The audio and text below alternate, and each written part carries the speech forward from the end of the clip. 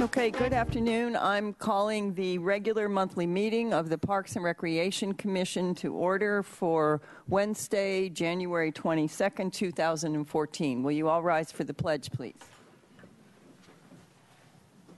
Ready, pledge. I pledge allegiance to the flag of the United States of America and to the republic for which it stands, one nation, under God, indivisible, with liberty and justice for all. Okay, thank you all. Ms. McGill, would you call roll, please? Chair Wiscombe. Here. K-Spear. Here. Ferrara. Here. Heaton. Here. Longstreet. Here. Uribe. Here. Intern Rodriguez. Here. Great, thank you, Ms. McGill. And introduction of the new commissioners. Did you want to say something, Ms. Rapp? Okay. Okay, we are pleased to have two new commissioners. You got that? Okay.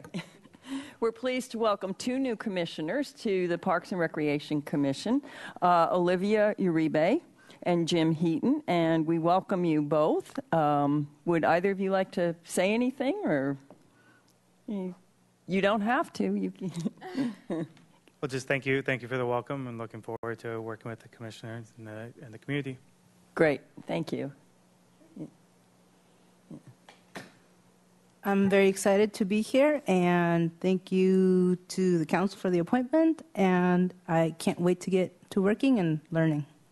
Great. Well, we're looking forward to working with you, and I'd also like to thank Mr. Ferrara and Mr. K-Spear for rejoining us, for re-upping for another 4 years, so that's great. Thank you very much. Okay, changes to the agenda. Ms. Rapp? Chair Wiscombe, I think we'll review as we make our way through the agenda, but the recommendation would be to take item number 5 before item number 4, but if you can make that decision at the end of item 3. Great. But that is what I think we would do. Great. Thank you very much. And written communications, Ms. Rapp? Chair Wiscombe and Commissioners, we did forward to you via email and gave you a paper copy, and we will include a copy of it in your packet for the following month, since it is official written communication. But I did want to share it with you. It is a memo from Mark Sherman to the Commission.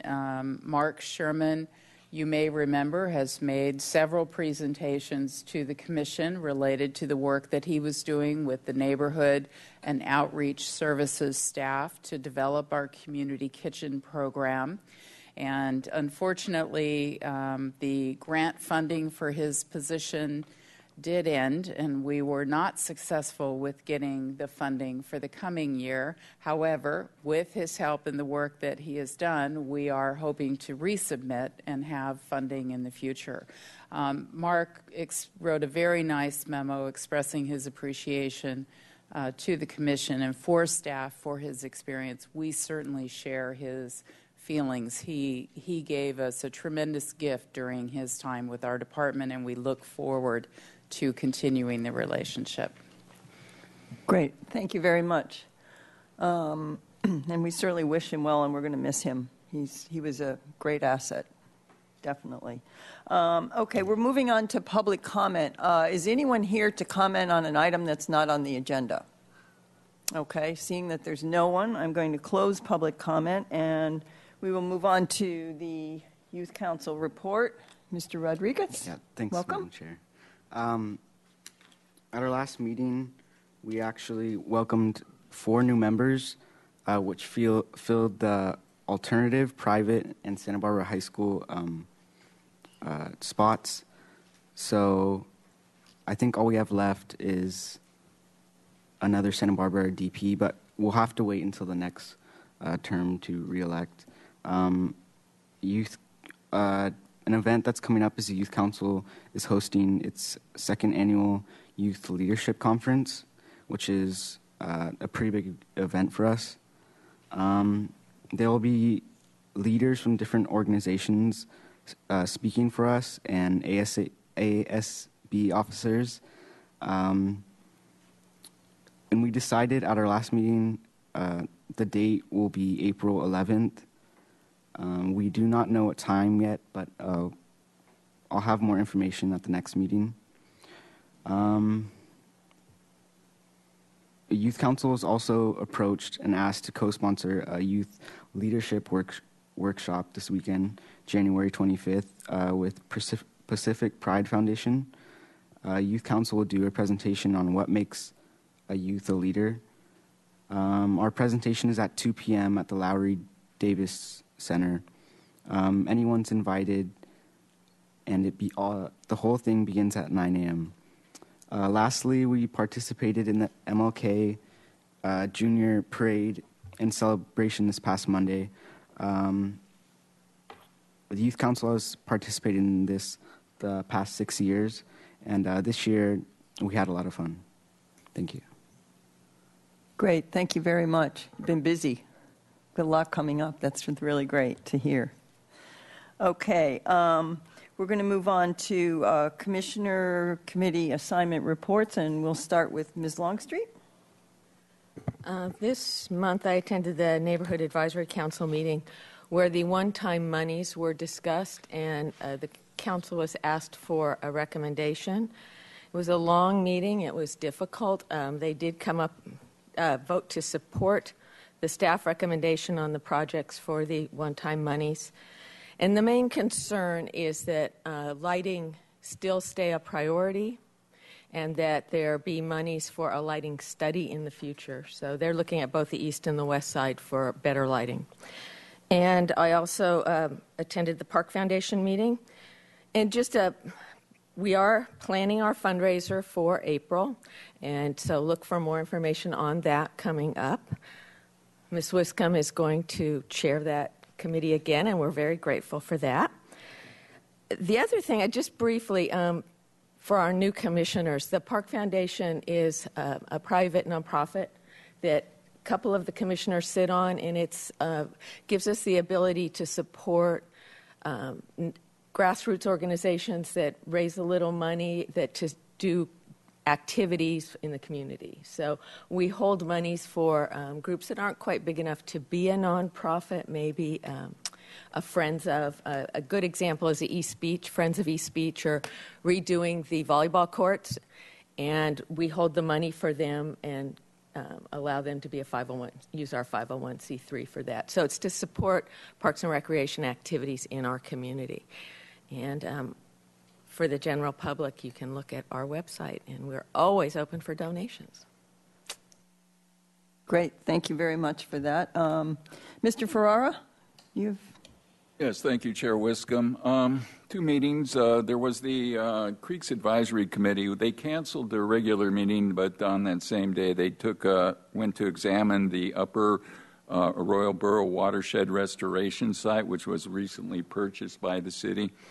And yesterday there was a special IPM meeting where it was different methods were discussed on how to clear plant roots from the city sewer lines. And that was yesterday. Great. Thank you very much. Mr. Casebeer. Yes. Andrew Rodriguez covered the Youth Council, and I did attend the Arts and Crafts meeting this last week. And they're very excited about the new city website and how they can help attract more visitors to the Sunday Arts and Crafts Fair. And they're also looking forward to working with the new marketing director, Summers Case. And she is in the audience this evening. And thank you for coming aboard, Summers. And the other item that we spent a good deal of time on is the Cabrillo Bridge replacement. This is an item that's been floating around for years. And recently the city worked out some kind of a deal with the pizza parlor across the street. So now they're going forward with that bridge replacement, though nothing moves quickly. It won't. wouldn't start until summer of 2015, and it'll take about 18 months or 2 years to complete. So that's my report. Great. Thank you very much, Mr. K. Spear. And I'd like to welcome Council Member Greg Hart to, nice to see you, and thank you for coming. Very nice to see you. Okay. And let's see, I attended the Gulf Advisory Committee meeting, and I'm happy to report that revenues improved in October, November, and December, but costs are also higher, and obviously water is a big concern with the golf course. So we're watching that very closely. The director of golf, Chris Tellerico, gave us a really excellent report on youth golf activities at the course. And I'm really pleased to say there's been remarkable increases in all the youth programs at the golf course. In some cases, 50 to 80% over a 3-year period from 2010 to 2013. So the programs are really coming along very nicely, and it's nice to see participation increasing so smartly. And revenues are up for other special programs. Mr. Tellerico mentioned those, like the Nine and Dine program, Lesson Pro packages, and the GNO, Girls Night Out program at the golf course. So it's all in all, it's nice to see things going well. On the 9th of January, I attended the Street Tree Advisory Committee meeting where I heard reports on both the Library Plaza and the Urban Forest Management Plan, both of which are on your agenda tonight. And Ms. Longstreet mentioned the Park Foundation meeting. It's, for those of you that don't know, it's PARC, not PARK, so just so you know that. And we preliminarily right now have our fundraiser. We're going to keep our fingers crossed that we can get our Urban Wine Trail participants back, but we have a tentative date of Sunday, April 27th. So if you could put a light circle on your calendar for that, and it will be something like Magic on the Urban Wine Trail 2, because it's just the same thing we did last year, except hopefully bigger and better. So we're really working hard to make that happen and raise some money for our valuable youth programs. So that's my report. And Commission and Staff Communications, Ms. Rapp. Madam Chair and Commissioners, I have a few items that I'd just like to bring to your attention, but I'd like to start out by letting you know that I've invited Mike Nelson, who is the new Executive Director of the Elings Park Foundation. Elings Park is on city parkland, and they have a long-term lease with the city. The park is operated without any government funds or support. It's strictly based on user fees and funds that the board generates to support park operations. Very pleased to have Mike come in as the new executive director. He brings unique experiences to the Elings Park leadership. He has experience working for state park organizations and foundations and natural resources management. So he has a breadth of experience that will very much benefit both Elings and the city as we move forward. With that, I would like to ask Mike to come up and introduce to you Mike Nelson. Thank you very much. I do have a long background in parks and open space areas, but the urban park that is Elings Park is really going to be a great challenge. One of the resources that I hope that I can rely on is the City of Santa Barbara, our partner. And at Elings, the City of Santa Barbara and the park were planned together with a joint development committee back in the 60s is when it began. And as we move forward, I am certain we will be in front of you with projects, and I am hoping that one of the requirements of our lease with you, our 2 leases with you, is a report to the city council. And it's not due till the end of the fiscal year, but I would like to take the opportunity perhaps to preview it with the Parks and Rec Commission before we send it formally to the city council as just a routine matter, because we would very much like to have the benefit of your views on what we're doing right there and what you think we may be doing wrong there, because we're going to have a number of projects that will be before you. So with that, thank you for the opportunity to speak to you, and if there's a question that I might answer while I'm standing here, I'm happy to do that. Does anyone have a question? No, I will say, as I told Mike before the meeting, when he applied to the Parks and Recreation Commission, I was very excited about his background, and then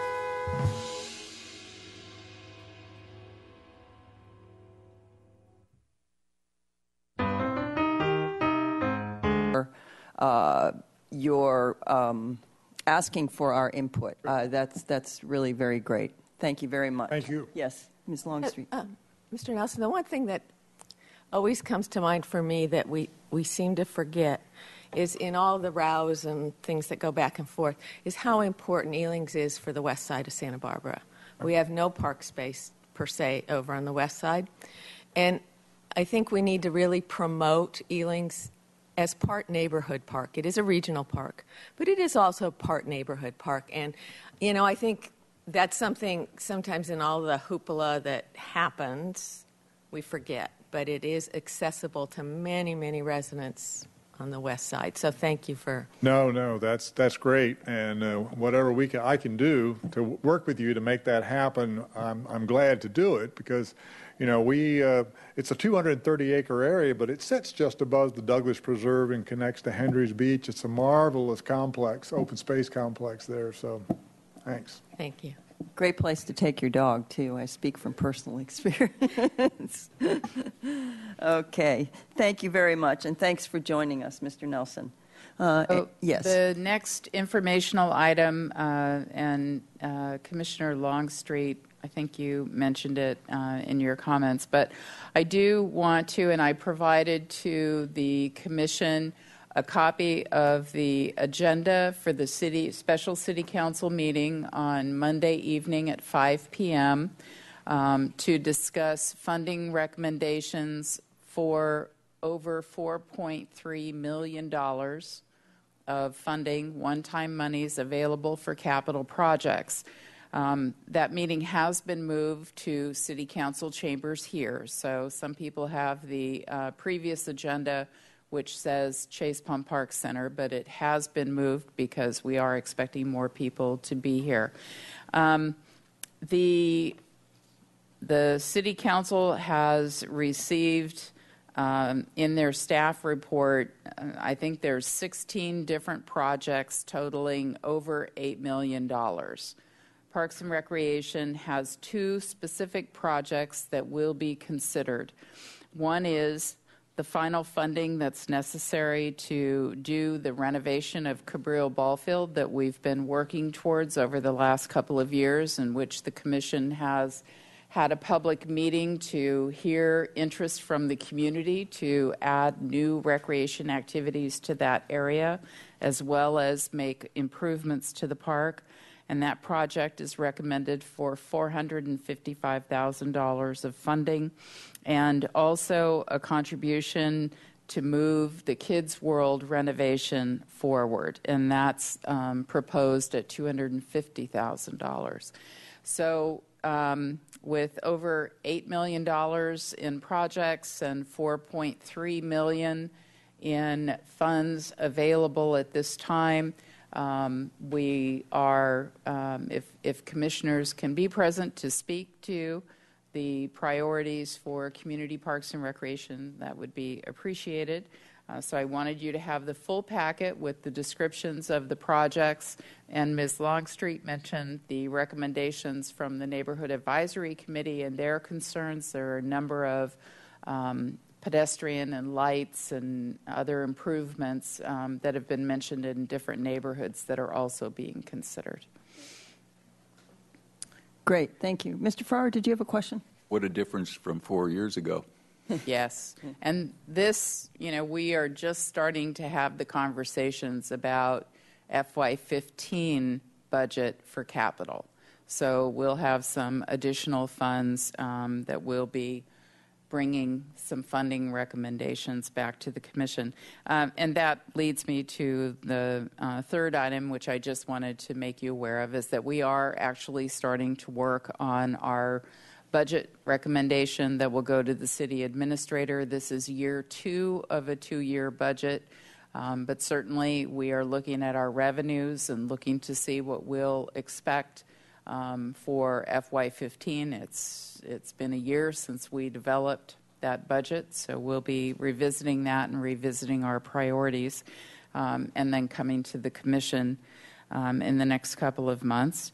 Also, the drought and the dry conditions are an increasing concern for the Parks and Recreation Department, both from a parks perspective and also the golf course. We are projecting that we will exceed our water budgets, just trying to maintain and conserve our resources. The Commission will be hearing more about this as we move forward. We are starting both within the Parks Division and the golf course to prioritize areas that should have more attention and water resources over others as we go forward. We are always very conservative in maximizing our water through our irrigation systems, but we will be having serious discussions and planning for how we'll reduce that as the community responds to the continued dry conditions. And the last thing that I wanted to let you know, because we came and involved the Commission in a report, I think it was back in August, or maybe it was actually July, on the skate park. And we told you that we'd been working with a group of people from the community, stakeholders related to the skate park.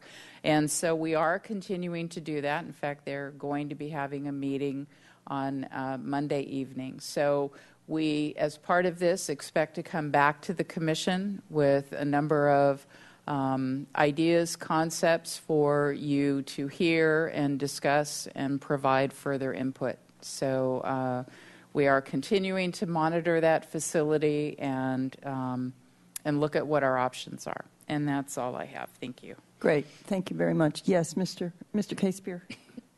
Ms. Rapp, in the future, I'm quite sure you'll be making a report on the water drought situation. And just out of curiosity, if you can include, we use recycled water. Yes, we do. In many of the parks and golf courses, and how we're maximizing that. And I would say the majority of our water is recycled water. So potable water is at the golf course used primarily for the areas where you would expect people to interact with water, restroom facilities, drinking fountain, restaurant, etc., and for our greens, and then recycled water in all of the other areas. So, and the same is true in parks. So recycled water is a big component of how we use water currently. Thank you. Okay, thank you very much for that report. We're going to move on to agenda item number 1, which is approval of the minutes from the meeting on Wednesday, December 18th, 2013. Does anyone have any changes to those minutes? I'll make a motion. We approve the minutes of December 18th, 2013. I'll second. Okay, any other discussion?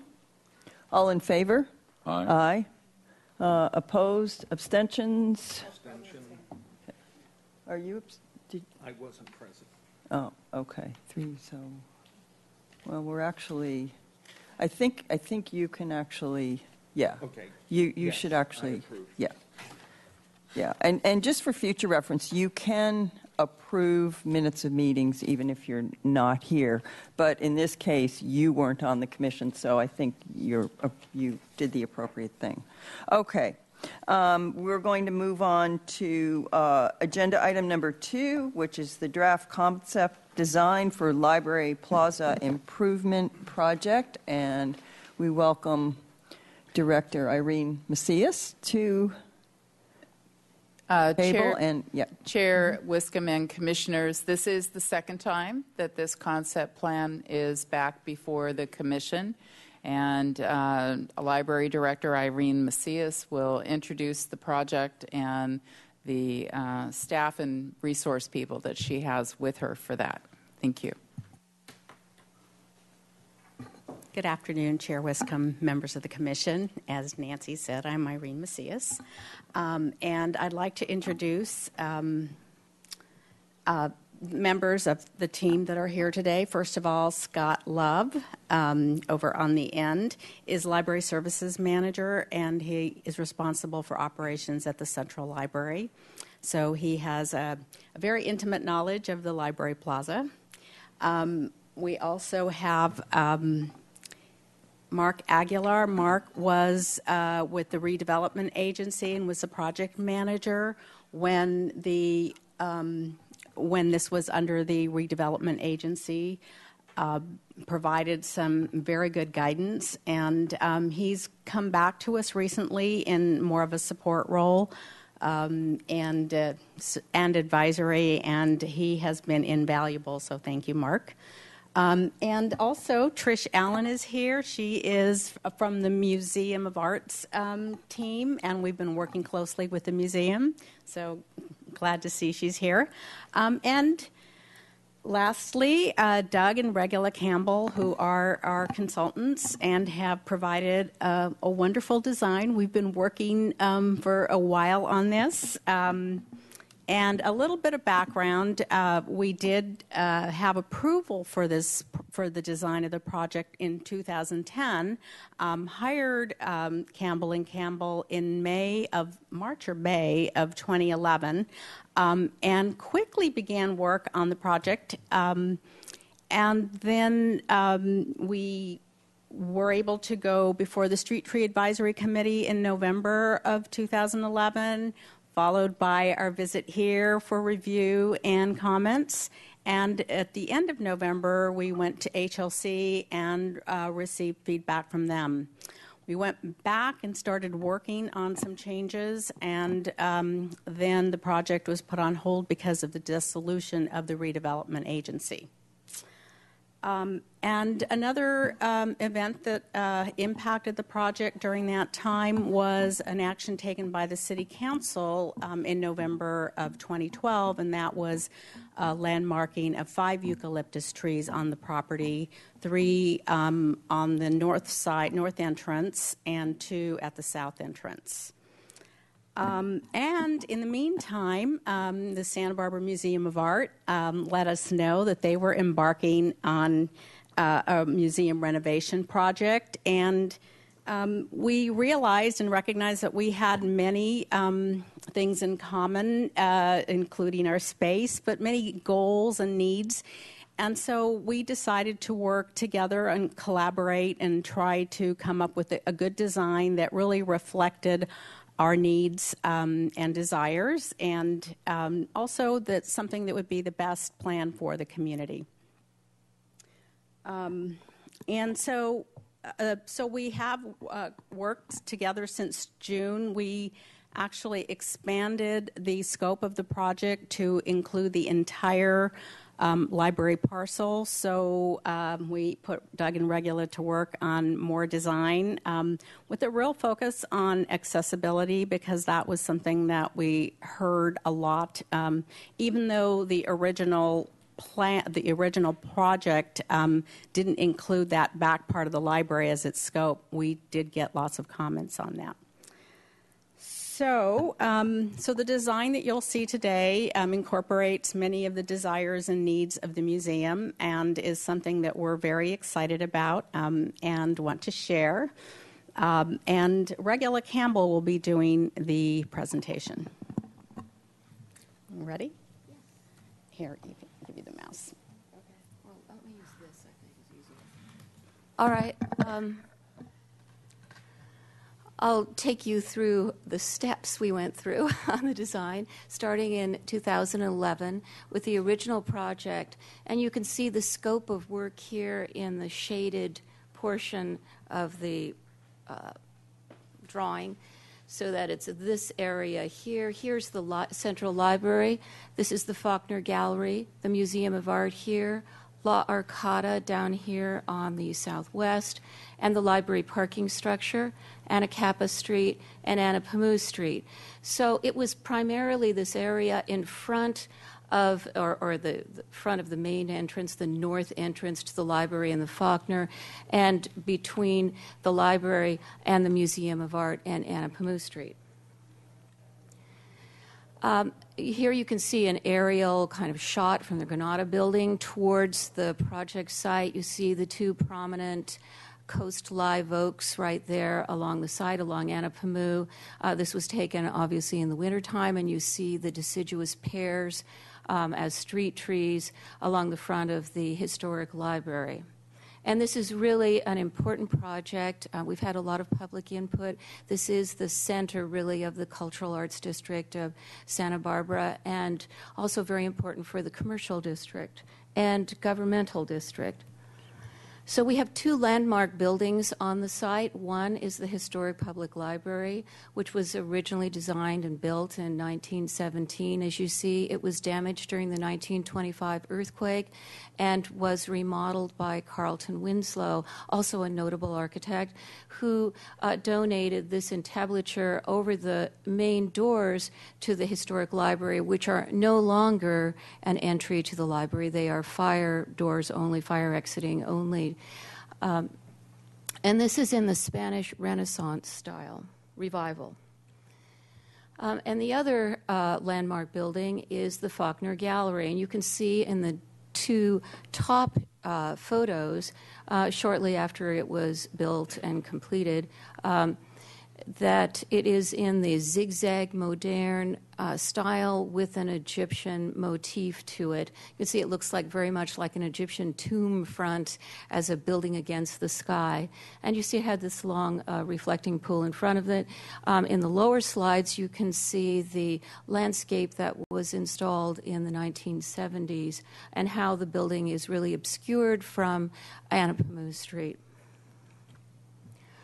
So the project description for this original project was, as you see here, to create a safe, inviting main entrance to the library and Faulkner Gallery and a public gathering space for the library and Faulkner Gallery events and other activities. So there's a lot of programming that goes on with the library itself, book signings, children's readings, lots of events, and of course the Faulkner is a great community resource with gallery shows, but also a whole range of activities that go on there throughout the year. So to address such an important public project, Doug and I have used a process of public participation workshops where these are hands-on participatory workshops where people of the community, we open it to anyone who's interested to come and help us work out the goals and the guidelines for the project.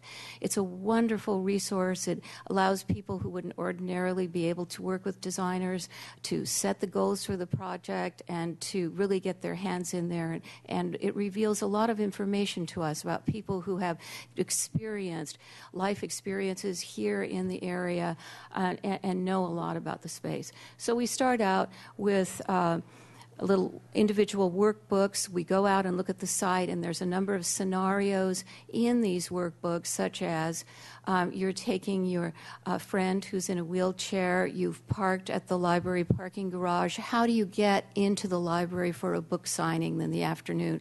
So we take people through, or you're a kindergarten teacher and you've brought your students for a book reading at the library. Where do you sit and have lunch, and do you feel safe and comfortable, etc.? Then we reconvene at tables with site plans of the project site. People record their observations and look for opportunities and problems with the site. They record them and talk together and start to put down their ideas for the design of the project. At the end of the day, each table nominates somebody to get up and give a presentation as to what their table has concluded, the consensus points, but also points of contention. And we worked through the workshop process to formulate through these two workshops that we had. One was on a Saturday and one on a weekday evening, a month or so apart, so that we could get the maximum amount of participants to come. And we had a whole range of individuals. It was quite wonderful. The workshops came up with 14 guidelines and goals. The first and most prominent was to improve visibility and open sight lines throughout. And you can see from these photographs the problems with looking through the vegetation, these raised planters, and how it's kind of obstacles to viewpoints. 2, to create level, flexible, inviting to all plaza for daily life and special events. As I've said, there's lots of programming that goes on now. It's very difficult to use that lawn area. It is inaccessible to wheelchairs. So is the sunken courtyard around the existing fountain. You can see in the top photograph this slope here. This is the forecourt to the library and Faulkner entry, and is unusable as a gathering space to put a table or anything out there, and is non-compliant with present-day Americans with Disabilities Act. Improve the pedestrian paseo, a wider ramp, walkways, better visibility and lighting. You can see that today there were a lot of comments during the workshop that this paseo really looks much like a cattle chute with these high walls on either side, and the visibility is very low. It is also out of compliance with present-day code. 4, improve lighting throughout, but keep it soft. Improve the entry walk and signage for the library. The entry to the library is not very visible. And of course, these workshops took place before the eucalyptus were landmarked. The feeling from the workshops was to remove the eucalyptus because the entry doors to the library are directly behind these trunks of these eucalyptus. It was really a difficult decision for those involved in the workshops. They contemplated this, reflected upon it quite a bit, and there was a lot of discussion about it. In the end, they asked to have them removed. But as you can see, vegetation really blocks. You can't even see the front of the Faulkner in this particular image. Replace the fountain with a lower, more appealing design. You can see there the fountain sticking up right there on axis with the front door of the Faulkner. Remove the planters and plantings in front of the historic library entrance along Anapamu Street. There are a number of architectural tours that take place in downtown, and you can often see the tours standing here inside this little courtyard trying to look at that beautiful entablature there. Remove the lawn, small trees, hedges, and replace with low-growing, low-maintenance, resource-conserving materials. Consider removing the eucalyptus and trimming or removing the oaks. You can see under the oaks the lawn that has struggled. The city has struggled to maintain here. Really not good for the lawn, for the oak trees' long-term viability and health. And a lot of people commented on that. And they were already looking to resource conservation even in 2011. and of course, our water situation is much worse now. Add artworks and or installations relating to the library or literature. One example was a Poets Corner, recognizing the Poet Laureate program of Santa Barbara and somehow recognizing that within the plaza or within the surrounds, and perhaps having installations of artworks, for example, from the special arts program at Santa Barbara High. There's events that take place already having to do with that. Okay, relocate bicycle parking to our more visible location. This existing bicycle parking is obscured by these walls and the planting around it, and there have been a number of bicycle thefts there. People are reluctant to leave their bikes there. A lot of bicyclists who came to the workshops complained about that.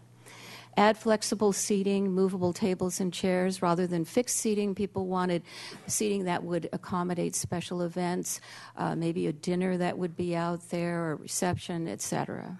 Or work tables for workshops, children's crafts, book signings.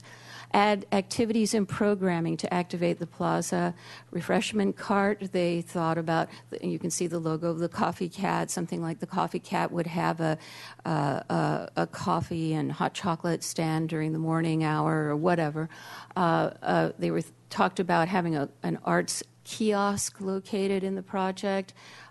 As you may be familiar with the community seed swap that takes place in the Faulkner, that's a hub of activity inside the Faulkner. There's always a couple of lonely, forlorn people out on the lawn trying to get kids to plant the seeds in their little paper cups. And it's inaccessible for strollers, it's inaccessible for wheelchairs, etc. And having a place that would be usable for all of these activities. And this was felt very strongly in the workshop. There was a consensus, even though this was outside of the project scope of work at the time, add equal access to the south entrance of the library. You can see this signage on the entry arcade at the south entrance of the library. You can see it here along Library Avenue, this entrance. It's not accessible. There is no way to get a wheelchair inside that building at that entrance, and the library avenue is inaccessible, out of compliance with present-day code for wheelchairs to go down that library avenue. They have to travel out to the east along Library Avenue, up Anacapa Street, across Anapamu Street, and into the front of the library. That is the present path of travel. And even though, again, it was outside of the scope of the project at the time, improve the lower level plaza. This is Library Avenue Plaza is the actual name. The loading area that is sometimes used for special events, especially by the Museum of Art, who hold their Day of the Dead gathering there and other events throughout the year. And you can see it's quite heavily used for loading and unloading, especially for the lower level of the library here, which is used to transfer books for the bookmobile, etc. And you can see the slope of this plaza is way out of compliance. It is not up to present-day codes as a gathering space. We went with this project with a conceptual design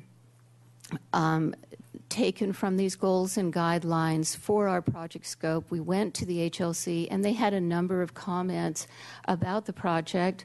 As you see here, that the project's overdue, that the design should celebrate the Faulkner Gallery, that the structures and plants in front of the Faulkner should be kept low, that the view of the library door should be open, that the 3 eucalyptus trees, and you see here in this design, the eucalyptus are gone, that the commission recommended the retention of the trees, although you can see there was discussion on the commission too about should they be kept, shouldn't they be kept. It was a difficult issue for a number of people. Explore increasing the visibility of the buildings. Don't obscure the area in front of the historic library door again. The design is too contemporary. Look at recreating original reflecting pools in front of the Faulkner, which you saw in that earlier photographs. Look at recreating, the concept lacks formality in relationship to the Faulkner. Balance opening views up to the buildings with the amount of blank walls. Lighting fixtures should be special and functional. Design of pools must be safe, and the skyline trees are important. So the project, again, as Irene has noted, started again in 2003 with the recognition that there were some larger issues and the urban design issues, so the scope of work expanded by the city to include all the public lands around the precinct of the library, so that as the 2011 project focused on this area here to the north of the library and the Faulkner, now the lower library plaza is included and Library Avenue is included all the way around the library. And here you see that scope of work again. So the project scope increased primarily, as Irene noted, with the addition of creating equal access, universal, compliant ADA access throughout the site. So we looked at the larger area and the urban design issues. How do we connect? How do people get to the library? Well, one primary way is by public transit. And there is one bus stop that's actually on the site, which is proposed to become a super stop in the future. So it'll have more amenities associated with it and wider use. And that is the bus stop along Anacapa Street that you see here. And there's another one adjacent, which is along, not on the site, but adjacent in front of the Museum of Art here. We're looking towards State Street along Anapamu, and it's this bus stop right here. There are also two parking garages, one across the street here from the Granada Garage. This is the new Paseo from the Granada Garage. And then, of course, the library parking structure to the south of the library along Library Avenue. There's also a number of bicycle parking that's accommodated on the site for bicycle transit. You see this problematic bicycle parking here that is the closest to the north entry to the library and the Faulkner. And what happens, because people don't want to leave their bicycles there, they wind up piling them up right here near the entry of the library, chaining them to the trash cans, etc. And then at the south of the library, there is this bike parking, and down at the lower level in the lower plaza, bike parking here. There are two paseos on the site. The Calachute Paseo, as you saw, here's the Museum of Art and the lawn in front of the library. This is the route to the bicycle parking and the Faulkner. And, of course, Library Avenue Plaza, which people use, although the grading is not compliant, as I said. And then this connector, this is the library parking structure to the south, and this connects to Figueroa Street. There are two potential gathering sites, or real gathering sites, of course. There is the existing lawn, Library Plaza, as I said, inaccessible. And then there's this lower level of Library Avenue Plaza. So these existing accessibility issues that I've mentioned, you can see here in this photograph how this cross slope is very steep. You can see the line here, and this whole roadway is very steep. And here, too, this is, again, the bike parking. This is meant to be the equal access ramp, which is out of compliance and, of course, very unpleasant as you walk up towards the Faulkner. The so-called level areas are also problematic in terms of present-day ADA. You can see here again as this slope and the forecourt in front of the library and the Faulkner Gallery is unusable for gathering space. And here you see the two steps coming into the Faulkner. This is now just a fire exit from the Faulkner coming out, but these steps make this area inaccessible. You can see here the struggles with a stroller. You would have to do the same thing with a wheelchair, carry it up onto the lawn in order to access the lawn. And you can see the kind of skateboard park grading of this lower plaza. So the current design here is a bird's eye view of it, as if from the Granada with the oak trees in front, the Faulkner Gallery, the combined entry to the library in Faulkner, historic library here. So here is Library Plaza, the Paseo, the recreation, the revisioning of the fountain, the three-part fountain that leads to the Faulkner, and a more open entryway connector from Anapamu Street here in the foreground to the entry to the library in Faulkner. This is taken from the southwest, as if you were hovering in a balloon above La Arcada, looking down at Library Avenue Plaza. Here's the widened and opened Paseo, you can see that the planter walls are all removed. This planting is in the ground, planting on either side in the ground. We do the same here with Library Avenue Plaza. Instead of the high planters on either side, they're low planters. The planting, as much as possible, is in the ground.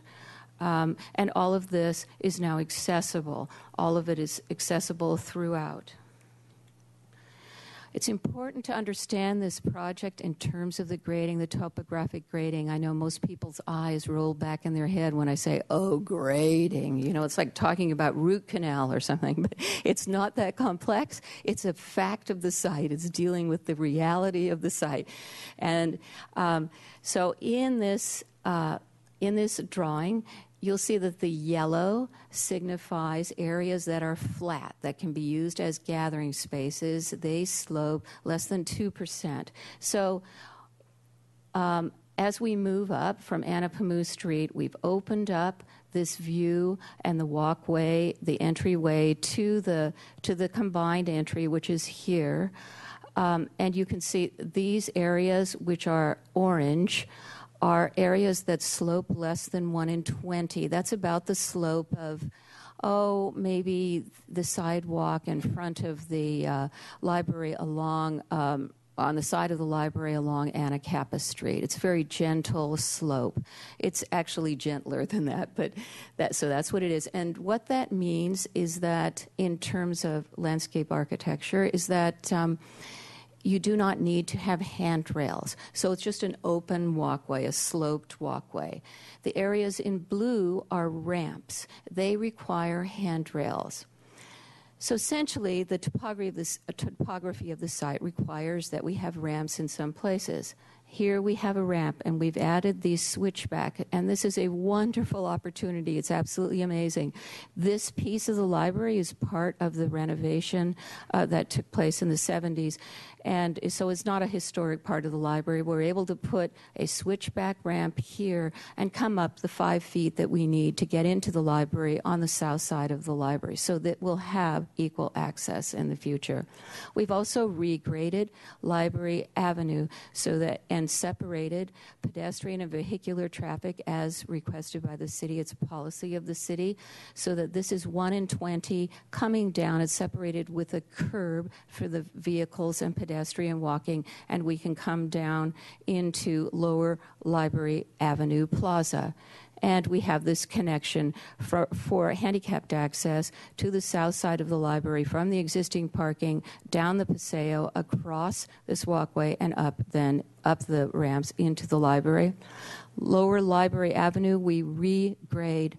We bring it up as much as 1.5 feet, essentially, but it slopes so much, it's not, in some places, it's not raised at all. So to make it flat and usable, so it is then compliant with present-day code. We have widened the pedestrian paseo here along the side of the library, and there's some portions of ramp to get you up to the library plaza. The fountain is in 3 parts, just like the original fountain, and we have these sloped walkways in between the sections of the fountain to provide complete access to this to the plaza. We also have a forecourt that's a usable forecourt. It's a little bit bigger than the existing one that's there now, so that if you had an art opening, for example, in the Faulkner, you could have a refreshment cart or the tickets outside and people can walk back and forth.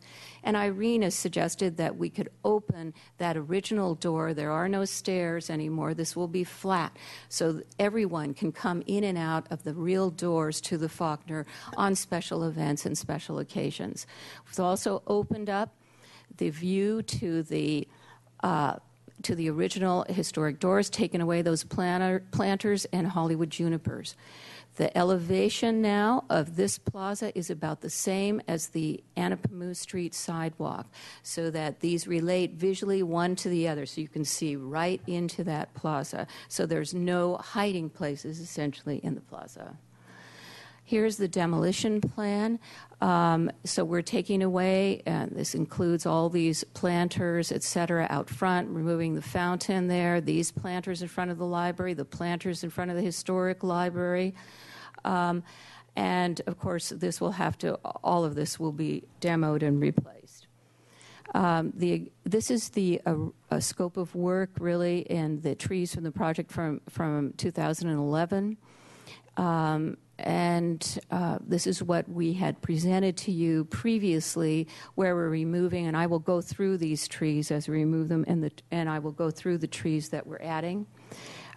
This is the new scope. The project site doubled in size, I'd say, and this is the new scope, and I'll take you through these trees. So the trees to be removed: 18 Indian hawthorn trees, Raphailepis, majestic beauty here, and you can see them here.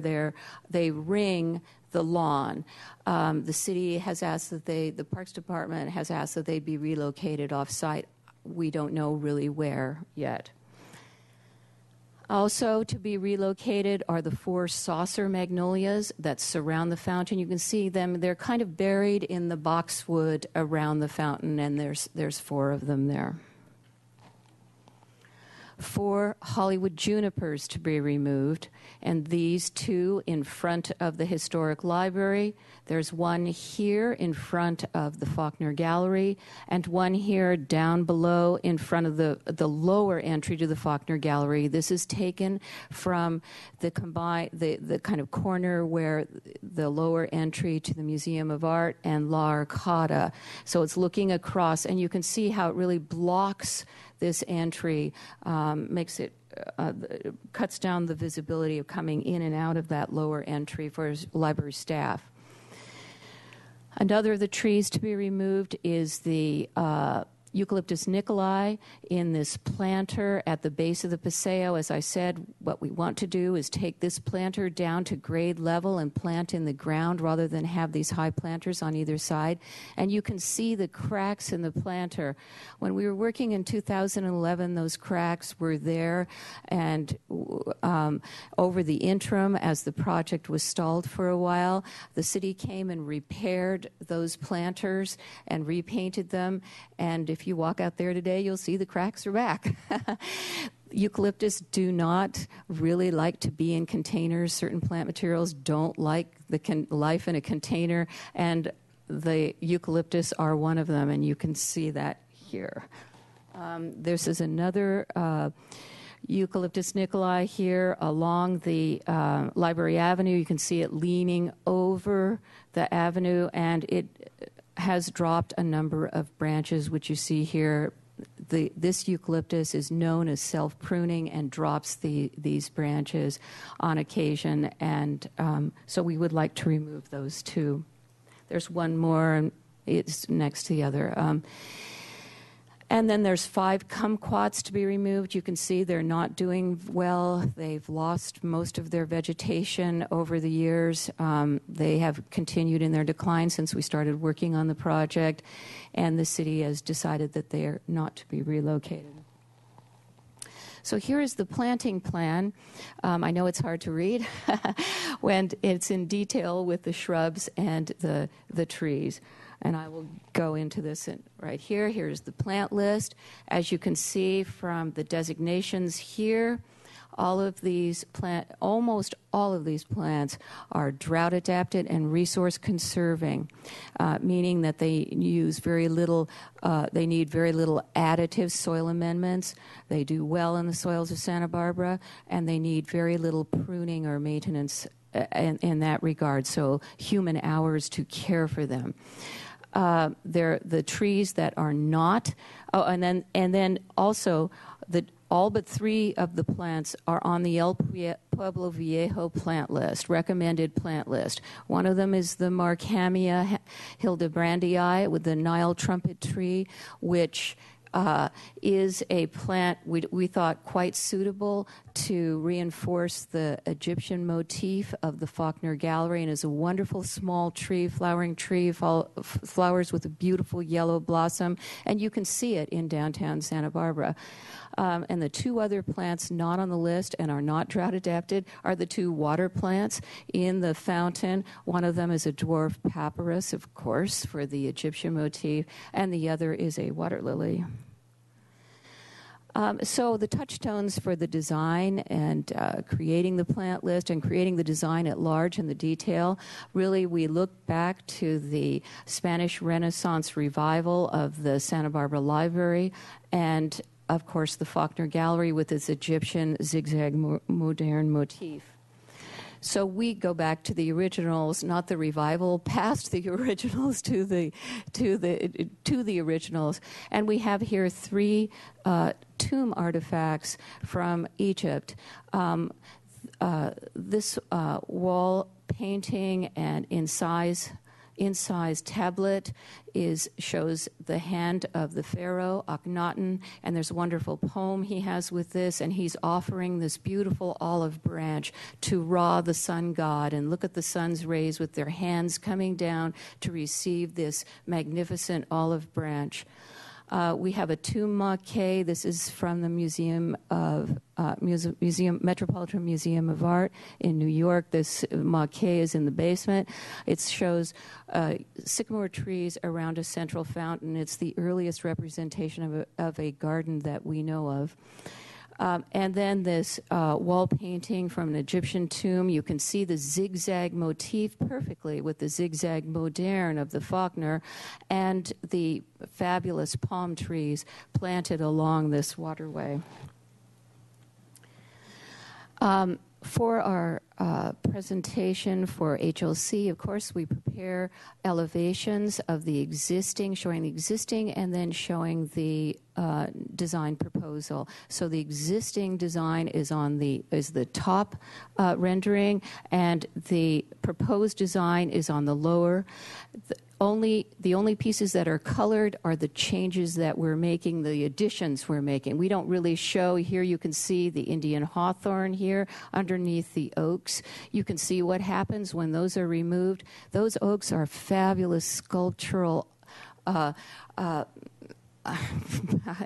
don't know how to say creatures. And to see them against the light is going to be fantastic with the light on the plaza.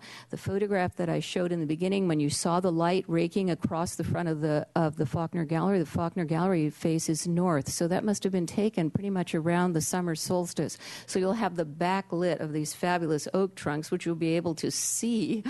And you can see the Faulkner again reading as an object against the sky as it was originally intended. And you can see the planting is colored here. So part of this design is that we widen the sidewalk along Anapamu Street. It gets down to 3.5 feet right here between the edge of this tree well and tree grate and this planter, which we are removing. So we're cutting into the lawn, removing the lawn, save a little water there. And adding sidewalk here to make the sidewalk in compliance with the downtown guidelines. So here we see the front of the historic library, and I put the plant materials below so you can see the plant materials that we are suggesting. Here on the corner is the relocated Mediterranean fan palm, which was in front of the library. In the planter, it'll be easy to really relocate this multi-trunked tree. In front of, to call out, you can see the planters are gone with the Hollywood juniper here. This is Dorianthus, as you see here, an upright, or it says relative of agave, but it is not armed, it's unarmed. And it makes a nice symmetrical frame for the library with Carissa natal plum below it. This is in honor of the DeForest Corner, which is at the corner of Anapamu and State Street, which is planted with Carissa, and we thought we would repeat the same plant material down the block along Anapamu. We're also balancing the existing camellias, which are here behind the boxwood little boxwood hedge here. We add, there's nothing here now. We add the camellias back so that this is balanced and symmetrical on either side, recognizing this Spanish Renaissance revival of the building. So then in front of the library and the Faulkner, here's the low fountain. You're looking at it head on. It steps forward as it comes down the slope. It's never more than about 2 feet, maybe 2 feet 1 inch high as it steps down according to the slope. And it has some plantings in it on either side. I'll get to that in a minute.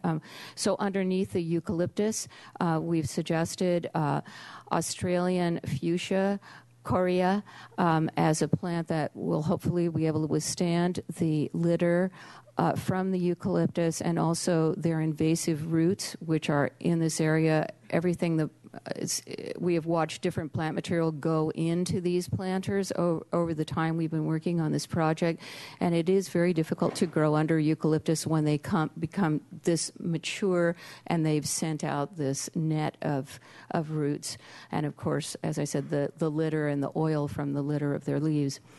Under the oaks, we're suggesting this Cotoneaster damari low-fast. It's a very low-growing Cotoneaster. It's incredibly drought-adapted. It is very low, up to maybe 6 inches high. It spreads out quite wide as a mat to discourage traffic underneath these oaks, to replace this lawn, and not to plant right around the base of the oaks, but on the edges, and we'll plant from very small containers and allow it to spread out over time. Alongside the fountain, we use Agapanthus, lily of the Nile, again, the Egyptian idea. And this, of course, photograph was taken right down the street in front of Union Bank. You can see this combination with the Strelitzia, the birds of paradise. We're using birds of paradise here at the entry to the Faulkner. That's because the slope, as I said, it's about 18 inches below the Faulkners as you go down to the plaza, so it kind of takes up that slope a bit and is against the wall. And of course, it too is an African plant, although it comes from South Africa, and it too is very drought adapted and will do well in this condition.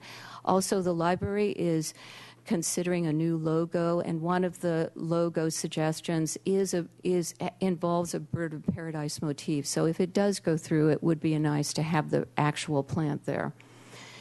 Along the Paseo, this is a east-facing wall, but because this slopes up to the plaza along the Paseo, it is in shade much of the year, and especially here still at the edge of the drip line of the oaks.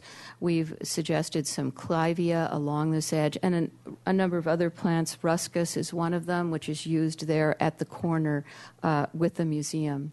This is a section through the two plazas. So here's Anapamu Street, here's the oak tree, here's the existing lawn. You can see the fountain behind, the eucalyptus. You can see the library behind. You're looking at the side of the Faulkner through these sets of walls here. Here's the bike parking right here, and down to the lower level of Library Avenue Plaza. And here's the lower entry to the Faulkner where the library staff receive and send out books. And then here is Library Avenue here going back up towards Anacapa Street. So a little closer, you can see the trees that we're using here, and there's a couple trees that you don't see because of the cut in the plaza. In the plaza, we're suggesting olives, 2 olives.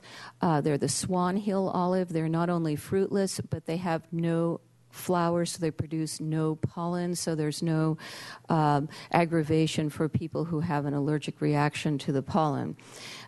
We're also using Platanus racemosa, the California sycamore, in honor and a tip of the hat to the Asian sycamore that grows in Egypt. But of course, our sycamore will provide habitat for wildlife. It's an important plant, especially for hummingbirds, and a lot of birds use the western sycamore. Against the wall, you'll see here, so here's 2 sycamores. They're also planted here to give shade to this lower plaza, which if you've gone through it, you know can get quite hot.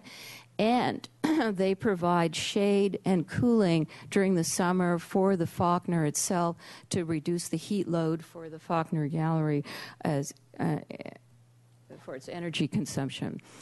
So looking again at this plaza, the lower plant material, again, Birds of Paradise here, and at the lower entry of the Faulkner too. So we use that as a signature plant to call out the entry. We've used Nephofia, which is also an African plant. The red hot poker. All of these are drought-adapted dwarf pomegranate, the shrimp plant from Mexico, and the Japanese privet along the wall to La Arcata. Because that is kind of a signature plant for La Arcata, we want to recognize its importance presence on this lower courtyard, and hopefully they will want to use that courtyard for events too. These are small bits of color, dashes of color. They're meant to bloom over the year. Some bloom in the wintertime, some bloom in the summer and the spring, etc., so that there's always some color there. This is looking at the south elevation of the library. So here you can see the new equal access ramp on this new addition part to the library, the lower library plaza here, Library Avenue Plaza, and then along Library Avenue Plaza. Here is where the handicap ramp will come through this opening that already exists right here. This will entail the relocation of this beautiful Senegal date palm, which is right here.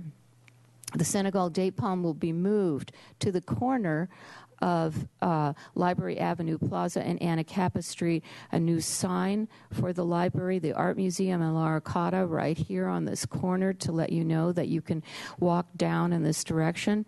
And so this tree is kind of a signature at the end, just like the Mediterranean fan palm at the corner of Anacapa and Anapamu. One of the problems we hope to alleviate is that this existing Calliandra, as you see here and here and here, have grown up quite high. They get up to 16 feet, 20 feet tall. They are obscuring views down into the sunken area around the lower level of the library, which will become the children's wing. So they block light and air circulation down into this area. The whole point of digging that out was so that you could have light and air into the lower plaza. And this Calliandra really obscures it. The Parks Department is, of course, maintains this. They keep trimming it up. It's kind of a battle. So we want to remove that. We want to replace, and some of the slope planting has totally disappeared. There's just dirt here. We want to replace this slope planting with low-growing plant materials that will hold the slope, maintain the slope, and offer will enhance views from inside the library out, so that we're looking at kind of an Egyptian carpet effect, really, with several different plant materials planted here. And so again, down here in Library Plaza, we have a wall where we're able to plant some aloe, some spider aloe, also a plant that's a signature plant of Africa, grows all around the Mediterranean. So the spider aloe here, we're again using the Australian fuchsia.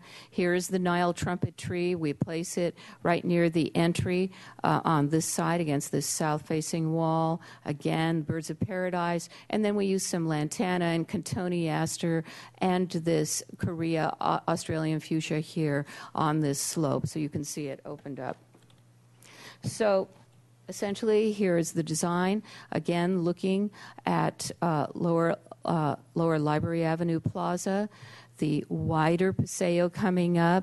The width of the Paseo at this point requires that we put a bollard here at the end and another one up at the top to ensure that trucks or the stray vehicle won't consider this an alleyway and drive right up.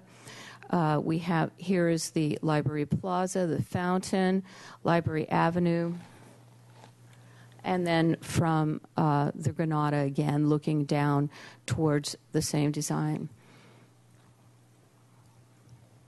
Thank you, Regula. I have one more speaker here, and that's John Glasso, who is representing the library board. Chair Eric Friedman wasn't able to be here, but John asked to say a few words.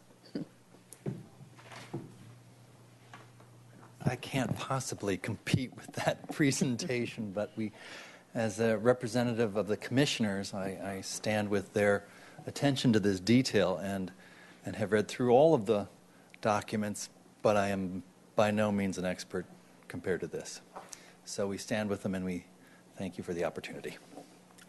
Thank you very much.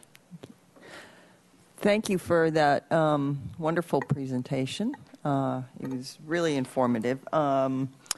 We don't have anyone for public comment on this, it looks like. No speaker slips. So I'm going to close public comment, and I'm going to just open it up to the commission for questions and comments. Our goal here is to provide comments to the Historic Landmarks Commission on the design. They're going to see it soon, right? I can't remember.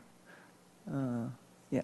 Chair Wiscom Yeah. and commissioners, I just wanted to, we have a couple of new commissioners, so I wanted to kind of the scope of your comments, and as they're before the Park and Recreation Commission, there are really two focus areas. One is trees, and because those are within your jurisdiction. General comments on how the design serves the public are always appreciated. And then always, the library is a general fund public building, so that means that it is maintained by our park staff. Parks have been involved in many meetings talking about what the landscape needs would be and the recommendations of plants. So those are really the two focus areas for you. I just wanted to make sure that we kind of had that scope because it's a very big, complex project, but that's really the focus for the commission. Okay. Thank you very much for that. Does anyone have a question or comments? Ms. Longstreet, did you? Sure do. I did take a walk around yesterday, and the library is definitely in need of some love around the edges. You touched on it a little bit about the children's remodel. Is there still some talk about changing the access point? Are they going to have a separate entrance? I thought that came up at one Chair point. Wiscom, Commissioner Longstreet. There was a lot of talk about that, and in the end, the options proved cost prohibitive. So at this point, it's strictly an internal remodel. Okay. When I walked around yesterday, I noticed that the camellias that are in there are really leggy, and they're the ones I think on Anacapa Street. Is there a reason to retain camellias? Is that the bit? I'm just looking at it from a maintenance and what they kind of look like point of view. Well, I'm not a camellia expert. okay. Camellias really, they need pruning, and the ones along Anacapa Street rather than Anapamu Street? Yeah, Yeah, the because ones. Yeah, on Anacapa. Yeah. Anacapa, not Anapamu. Not Anapamu, Anacapa. They probably need some pruning, and they probably need some feeding. And Well, that's what I was wondering, is it seems like a pretty high-maintenance plant to put in where we know we have no maintenance. Yes. One of, well, we're ready for working drawing. No, but when we get there, we will include soil regeneration in our working drawings. And we have a number of materials that we use to provide for the health of the soil structure and the soil organisms, the mycorrhizal fungi, et cetera. And that really helps things like, especially like the camellias.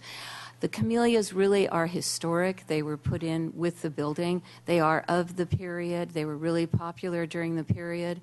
I would hesitate. They also are very drought adapted when they get going, when they're that size. So I don't know, but that's a good thing to take in mind. We should go forward looking. Would be the concern about the maintenance of that. Yeah. Is it a reflecting pool or a fountain? Oh, I'd say it's both.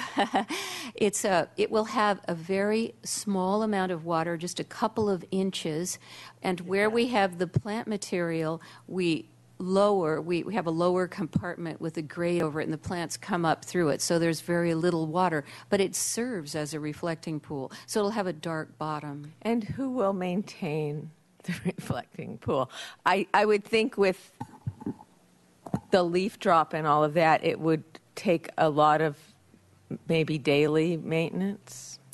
I can respond to that.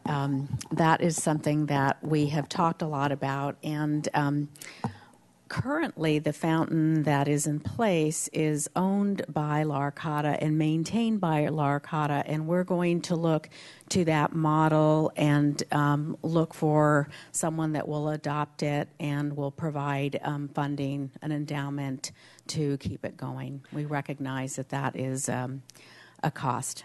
I just hate to see us put things in that we're embarrassed 5 years later because we can't maintain. I think we have to just be more proactive than that. Is there the possibility of revenue from rental of the plaza? Yes. And how does this museum, is that city property that you will then be sharing? Will it be rented? Help me with that. Yes. The Central Library has a fee structure for rental of not just the rooms, but also the art gallery, so the walls. And we do have a fee in place for the rental of the front plaza. Currently, it rarely gets rented because of its configuration, but once we have a newly redesigned plaza, we'll look to increase the fee, so it will be a revenue-generating opportunity. Well, I am just pleased to see this at least coming together, because it seems a strong word, and an embarrassment when you walk around our library that, it's tired, and it would be lovely to see it rejuvenated. I think it's so important to have the access issues addressed all the way across, especially from the parking lot. Many people use that walkway to the Granada at night. To have it safer and more open and more accessible to those with disabilities is important, and strollers. So, I am supportive of what I see. There's probably details everybody's going to have a little bit about, but I would love to see this project be able to move forward. Great. Thank you very much. Anyone else? Yes, Mr. Ferrara? Yes, thank you for the presentation. That was really great. I enjoyed that. I want to also thank Campbell & Campbell for the bird's eye rendering. That really makes a big difference there, where you can look at it like that. I just want to make a couple comments on our street tree advisories, attachment 4 here. And go along with what they have here. I have no issue with the tree removals or relocations. I think that's great. I like the plants, the way you described it and how they're going to be laid out there. I do have an issue with considering taller plants, at least 2 feet high, taller plants around the planters that contain the oaks. I think it's really important to have that straight line view and nothing to block the view from the street for security reasons and such. So I'd like to see that the way you've laid it out so far. And I just had a question about, you mentioned that you're going to be relocating the bicycle parking area in the front. Yeah. But I don't think you mentioned where you were going to be relocating it to. You could just barely see it right here.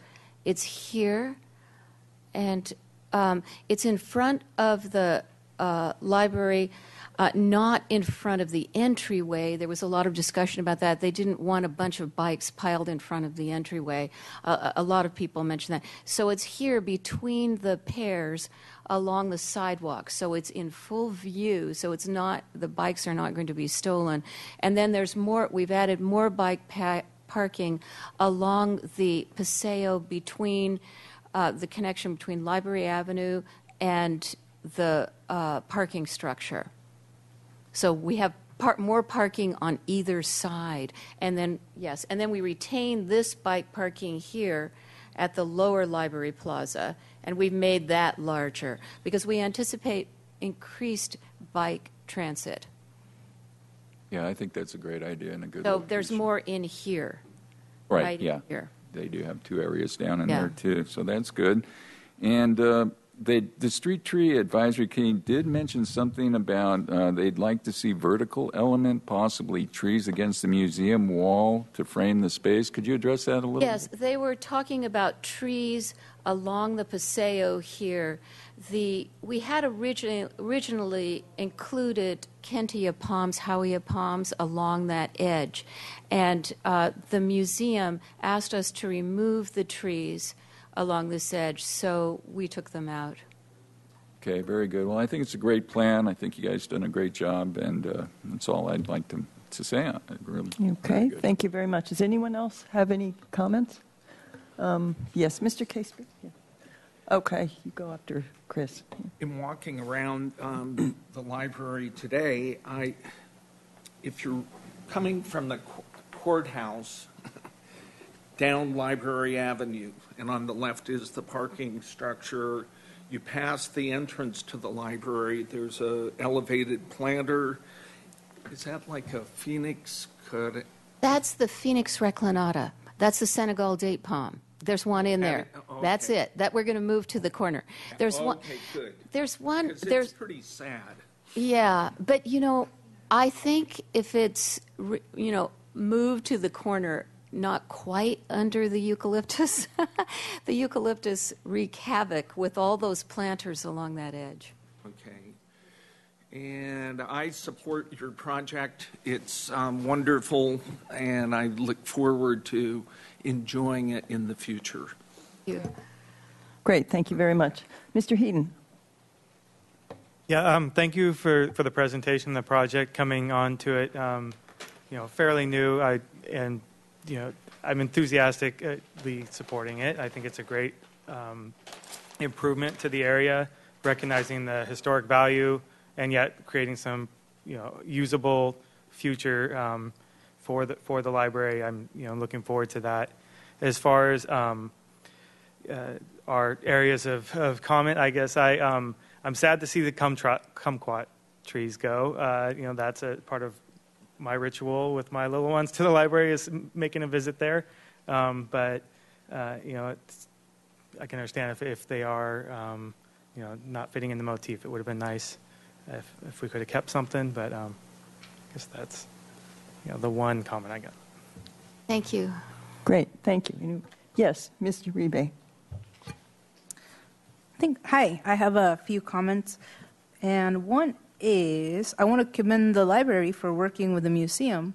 That's something that's not altogether that common, but very helpful. Great way to show working with our neighbors. I'm curious if you know what was the reasoning of going from the reflecting pool to the fountain and back to the reflecting pool? I wonder if it was a logistical issue or only a design issue in the first change. Oh, I would use the terms interchangeably, kind of. It's. I always just say fountain water feature is the wonderful prosaic word. She's asking about the fountain that exists now. Oh, the fountain that exists now? Right. Ah, yes. Well, this was if we go back to the very beginning, gee, I hate to bring you back all the way.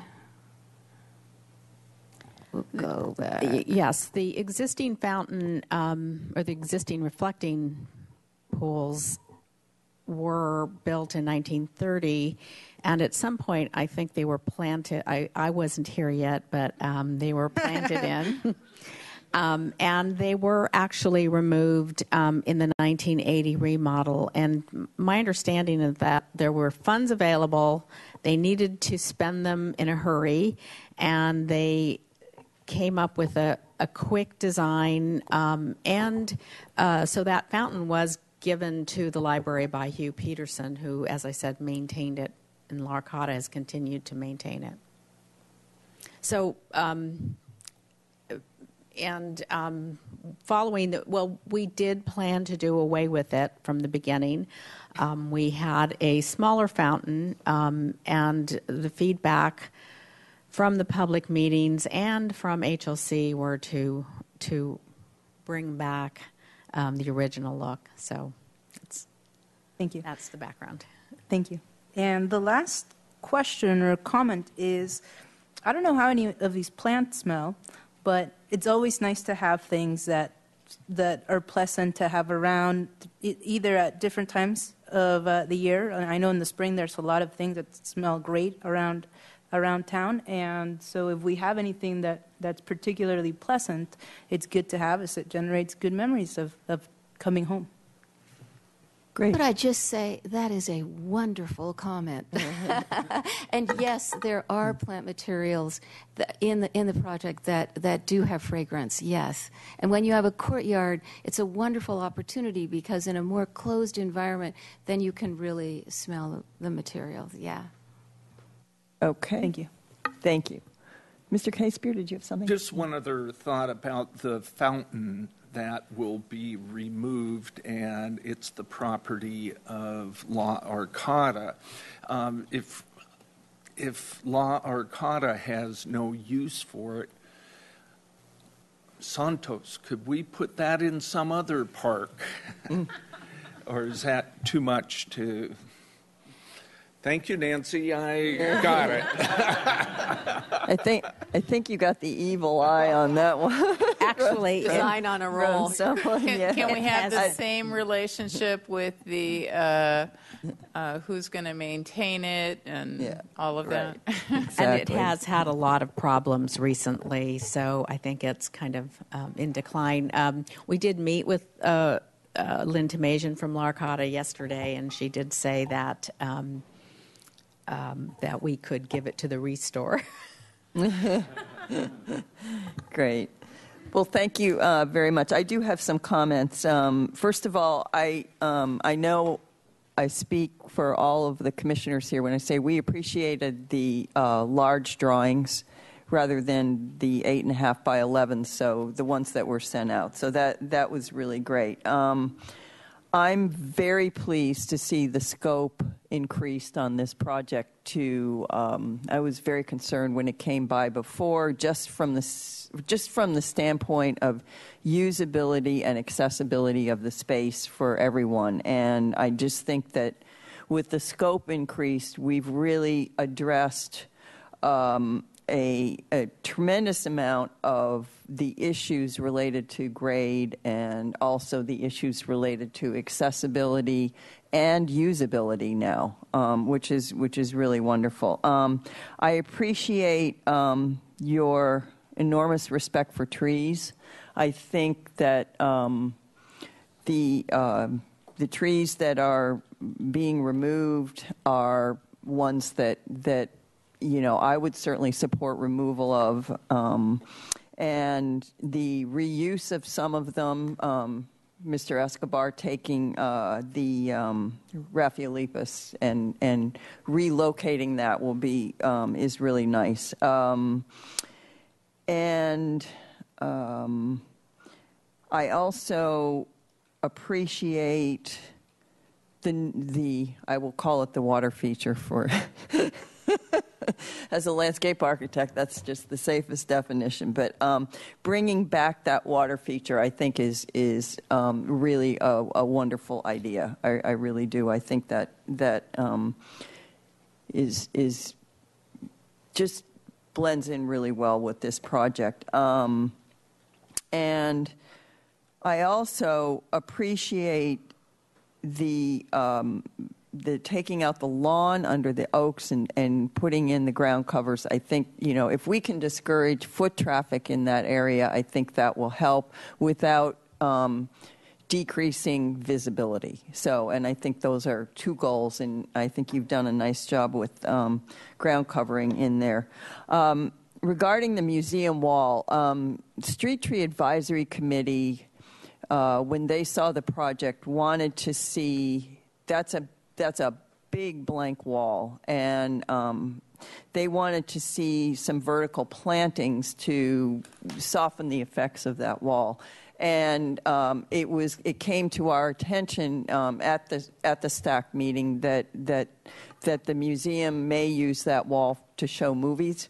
So I think Street Tree Advisory Committee understood that, but still would like to see some vertical plantings along each side out out of the area where the actual screen projection would be for the movies. And I would agree with that. I think that does need a vertical plant element, even if it's just in the off to the edges of the screen where the screen would be. And I appreciate the grading on the project. I'm one that actually loves to grade, but the 5% or less with no handrails, achieving that just gives that more open feeling and will really, I think, help the public use the space well, not to have a lot of handrails and ramps there. I know there's places that are required to have them, but it's going to give it a much more open feeling and more usable spaces. I also appreciate the indoor-outdoor concept at the Faulkner. You talked about that, and I think that's going to be a wonderful space and really probably help with rental of that space when you can flow people outdoors from the Faulkner. And I talked about that. I liked the introduction of the Nile tulip tree. I thought that was really, really nice. And I in particular, liked the plant selection. I, like Ms. Longstreet, am a little bit iffy on camellias, but I understand the intent, and I just hope that it isn't going to be a big maintenance headache for parks.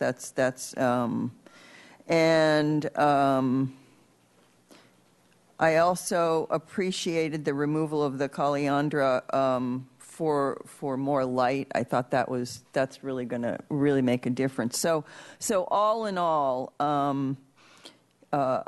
I think that the plant palette's great. Where you're removing trees, you've justified it, and in other areas you're really celebrating trees, which I think is really great, and the design shows that.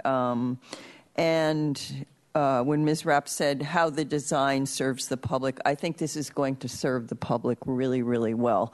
The visibility obviously is extremely important, and your design is open and will really, I think, help with safety issues in that area. And I hope the project moves forward. So thank you very, very much for the wonderful presentation and the hard work.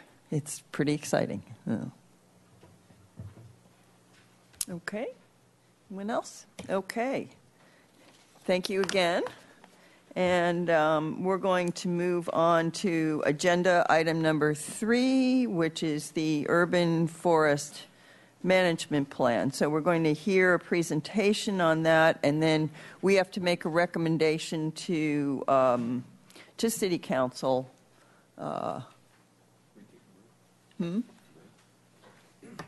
Sure, we can do that. I always forget about that, but yes, let's take a 5-minute break and reconvene the Parks and Recreation Commission meeting, and we are on agenda item number 3, which is the Urban Forest Management Plan. Ms. Zachary, welcome. Chair Wiscombe and members of the Commission, today we have for you a presentation of the proposed Urban Forest Management Plan. The Commission has discussed this and seen this and commented on it for quite some time. We started it 18 months ago, but we talked about it earlier than 18 months ago. Our new commissioners don't have that benefit, but rest assured, this is just the beginning, and there's lots of implementation, which is really what we're hoping to get to in very short order. So with that, I'd like to turn the presentation over to Mandy Burgess. She's an analyst in our department, and she's been a key staff member working with me and Tim Downey. We had a technical advisory committee to put together this plan that you'll consider today. Thank you. Welcome, Ms. Burgess. Hi, thank you for having me. As Ms. Zachary mentioned, this commission has been apprised of the going on of the Urban Forest Management Plan project for the past nearly 18 months now. We were most recently here in August of 2013, looking at draft objectives and actions. Today we'll present the proposed plan to you today. Today's presentation, we'd like to talk a little bit for our new commissioners, what we're talking about when we talk about the urban forest policies that guide our tree management. Of course, the plan, its proposed objectives and actions. Look quickly at our remaining schedule. It is coming to a close, and we have been going to boards and commissions along this process, and throughout December and January, provide you with some of their comments, and ultimately we're looking for this commission to recommend that City Council adopt the plan. So with that, when we talk about the urban forest, we're talking about all the trees, both public and private. Urban forest is made up of naturalized forests. We have diversity parks. It's our street trees. It's our private tree population. And Santa Barbara benefits from a rich horticultural history that early plantings in the 1800s, 1900s brought a barren landscape, an oak woodland landscape, into a diverse landscape. That diversity has made us unlike most other California cities. We have a very rich, diverse urban forest, and it certainly characterizes Santa Barbara's neighborhoods and certain areas within the city. When we talk about city-owned trees, we're talking about street trees, park and facility trees, all the trees in the undeveloped spaces of open space parks. We have roughly 450 different species of trees that are owned and managed by the city, yet over 90 of those occur only once. Your staff report provides more detail and information on the prevalence of trees, but part of what this plan looks to do is to look into the future to address certain issues like our tree diversity. The urban forest also includes trees on private property. It's estimated that there's roughly 320,000 trees in the urban forest. About 80% of that is on private property. One of the first steps in plan development was conducting a tree canopy assessment, and this is a type of assessment you would do when you don't have the resources to go out and count every single tree. It gives you a broad overview of what tree canopy looks like, and citywide we have just over 25% of our land surface is covered by a canopy of trees. When we look at different land uses, you'll see it's varied there. We did provide the commission back in March of 2013 a more detailed report on that. But here's some numbers up here. Our residential and open space park areas in the upper 20s, and probably no surprise when you get down to office and industrial areas, it's in the lower teens and below. Similarly, if you look just within residential zones, you would find the variation. Some of our neighborhoods, San Marcan, San Roque, a high canopy. As you get closer to the beachfront areas, Lower East Side, lower canopy. So quickly, just a quick piece about the benefits of trees. We know the benefits go beyond aesthetics. There's environmental benefits, of course, shade and improvement of air and water quality, but also community health and well-being. More studies are coming out about just how trees and the social benefits are linked. Provides recreation, a food source. We've touched on some of our horticultural heritage that our trees provide, and some of our parks, such as the Alamedas and Franceschi's, really hold some magnificent specimens that link that horticultural history and cultural history. At the same time, they require care and maintenance, which also has a financial impact. They need space to grow. That space to grow can impact our need for infrastructure and vice versa. They block views and can drop leaves and fruit. They also have a defined lifespan. Once again, this plan looks to take a proactive approach in dealing with some of these main key issues. As you'll see if you look through the plan, our actions directly respond to a lot of the key issues that we have identified throughout this plan development. So management of the city's urban forests is guided by a number of policies. A few of those are up here on the slide, but not up here. It includes the general plan, wildland fire plan, local coastal plan. The Street Tree Master Plan, adopted in '77, is a comprehensive plan for planting and maintaining Santa Barbara City street tree population. Its most active part of that plan is the street tree designation listing, used regularly for street tree planting options and to maintain the street tree diversity. Chapter 1520 of the Municipal Code is tree planting and maintenance. Really deals with the maintenance of city-owned trees, conformance to the street tree master plan, and outlines the process for review for significant prunings and removals along our street trees and in public spaces. And then Chapter 1524, preservation of trees. Again, preservation of privately owned but city-regulated trees, so regulates the degree of pruning and removal in front setbacks in residential and commercial properties, and again establishes the review process for requests to remove those trees. It does not regulate tree planting.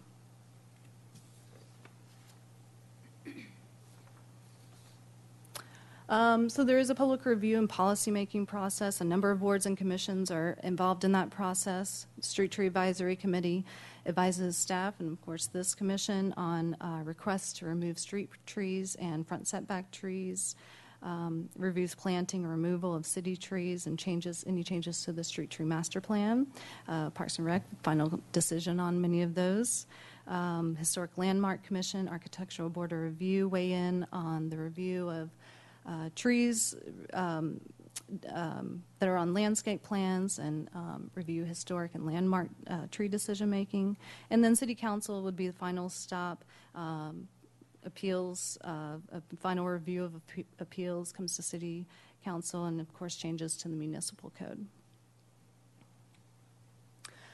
So talking about the plan, this is a long-term guide for the preservation and enhancement of the urban forest. We figure a 30 to 50-year plan to address critical issues such as infrastructure constraints, maintenance and management, community stewardship, and then the city's investment in trees.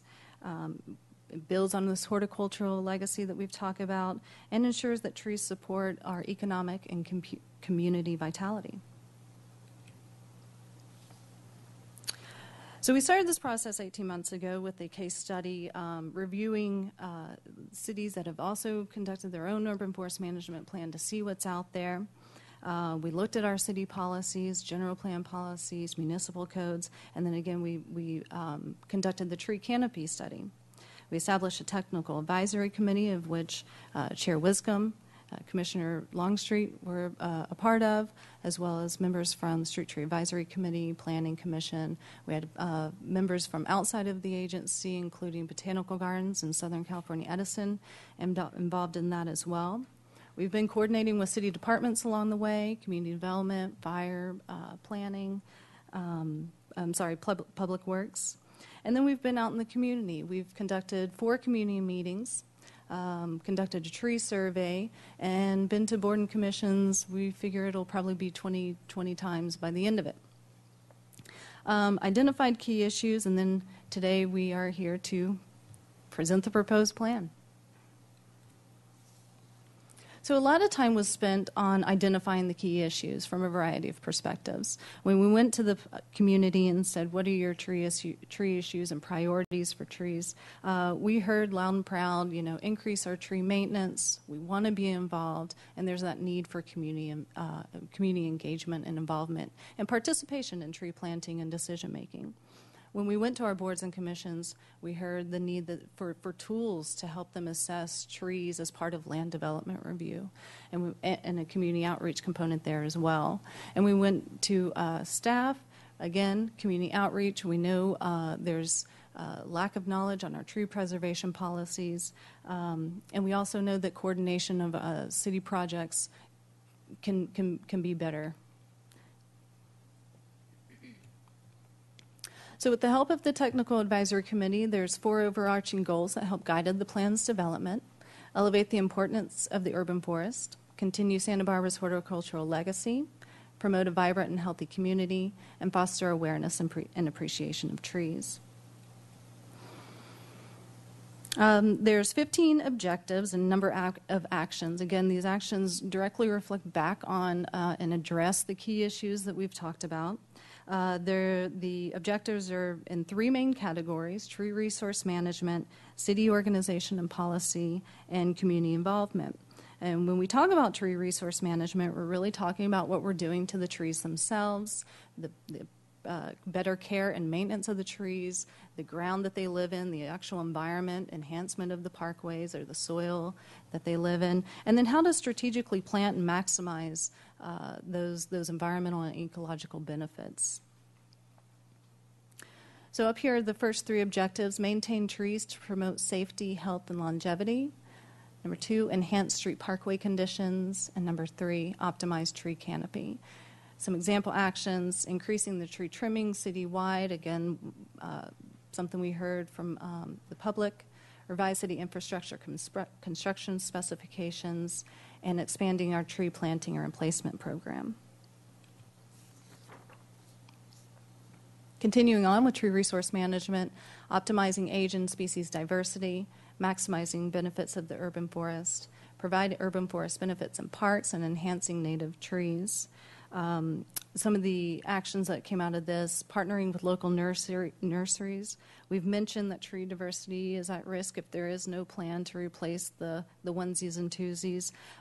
So why not partner with our local nurseries and other agencies and develop a palette that isn't commercially available but is desirable and speaks to tree diversity? So that's one of the good actions that came out of this discussions. Tree plans for major corridors.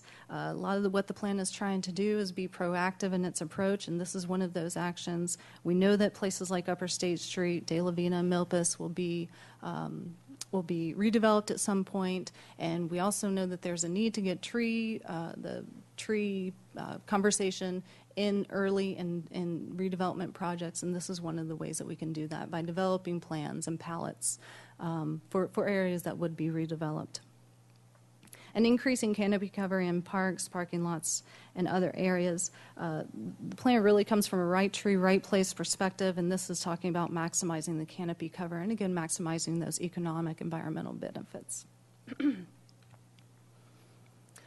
City organization and policy. 2 objectives here: enhance city investment in health of urban forest, improve interdepartmental communication and coordination. A lot of what city organization and policy, that category, is focused on is the funding, the coordination within the organization, and those partnerships. Some of our actions include increasing funding for tree maintenance, dedicating funding for community outreach. No funding line item currently exists, and we know that that's an issue that we need to address, and establishing an urban forest team. This would be a team comprised of staff members from various departments to start that coordination communication. Continuing on with this category, elevating the urban forest objectives in city policies and land development, ensure ordinance support urban forest goals, and improve interagency coordination and partnerships. One of the first actions, or a priority action, is to update the street tree master plan. As I mentioned, it was adopted in '77. It's a plan that has served the city well, but the environment around us has changed. Trees along our streets have more infrastructure to deal with, and this is a plan that is in need of an update. Partnerships with Southern California Edison and other agencies. We currently have a partnership with Southern California Edison. What we're talking about is formalizing that partnership, making clear what our goals and intent of this plan are. We know we have issues with overhead lines and how to address those issues.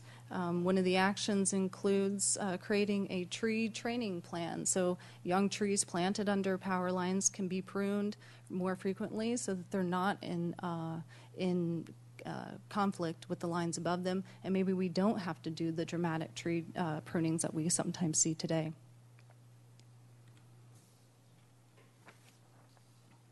So community involvement. Primarily, community involvement is through the public review process and tree removal. There are, Arbor Day celebrations and active tree plantings, but it is still limited, and this was one area that we really know needs attention. So 3 objectives here: enhancing public awareness and appreciation, expanding public participation, and expanding public-private partnerships. We know the public needs to be aware of the benefits of trees. We know there needs to be education on tree preservation policies and care and maintenance on private property. This can be done through some technical assistance programs, and again, providing participation and more opportunities for community involvement. I've mentioned we've been going through the review process with boards and commissions. You can see our schedule. This commission is one of our last in that stop, and we'll be looking to go to City Council in the next few months. Next few months, March. That sounded far off for a moment. So when we've been to various boards and commissions, we'd like to share their comments. Family Design Board requested that we consider neighborhood character and compatibility, and of course coordinate this plan with any other city policies, namely the hedge ordinance that's been going through review. Historic Landmark Commission would like to see our historic and specimen actions focused into one objective. Architectural Board of Review was excited to hear that tools would be developed as part of this plan. That was one of their priorities, so that they can help evaluate trees against other resource needs. Street Tree Advisory Committee and the Technical Advisory Committee both had the same priorities of tree maintenance, public education, and tree diversity. And then recently, Planning Commission expressed the priorities of outreach, tree and solar design guidance tools, and increased plantings.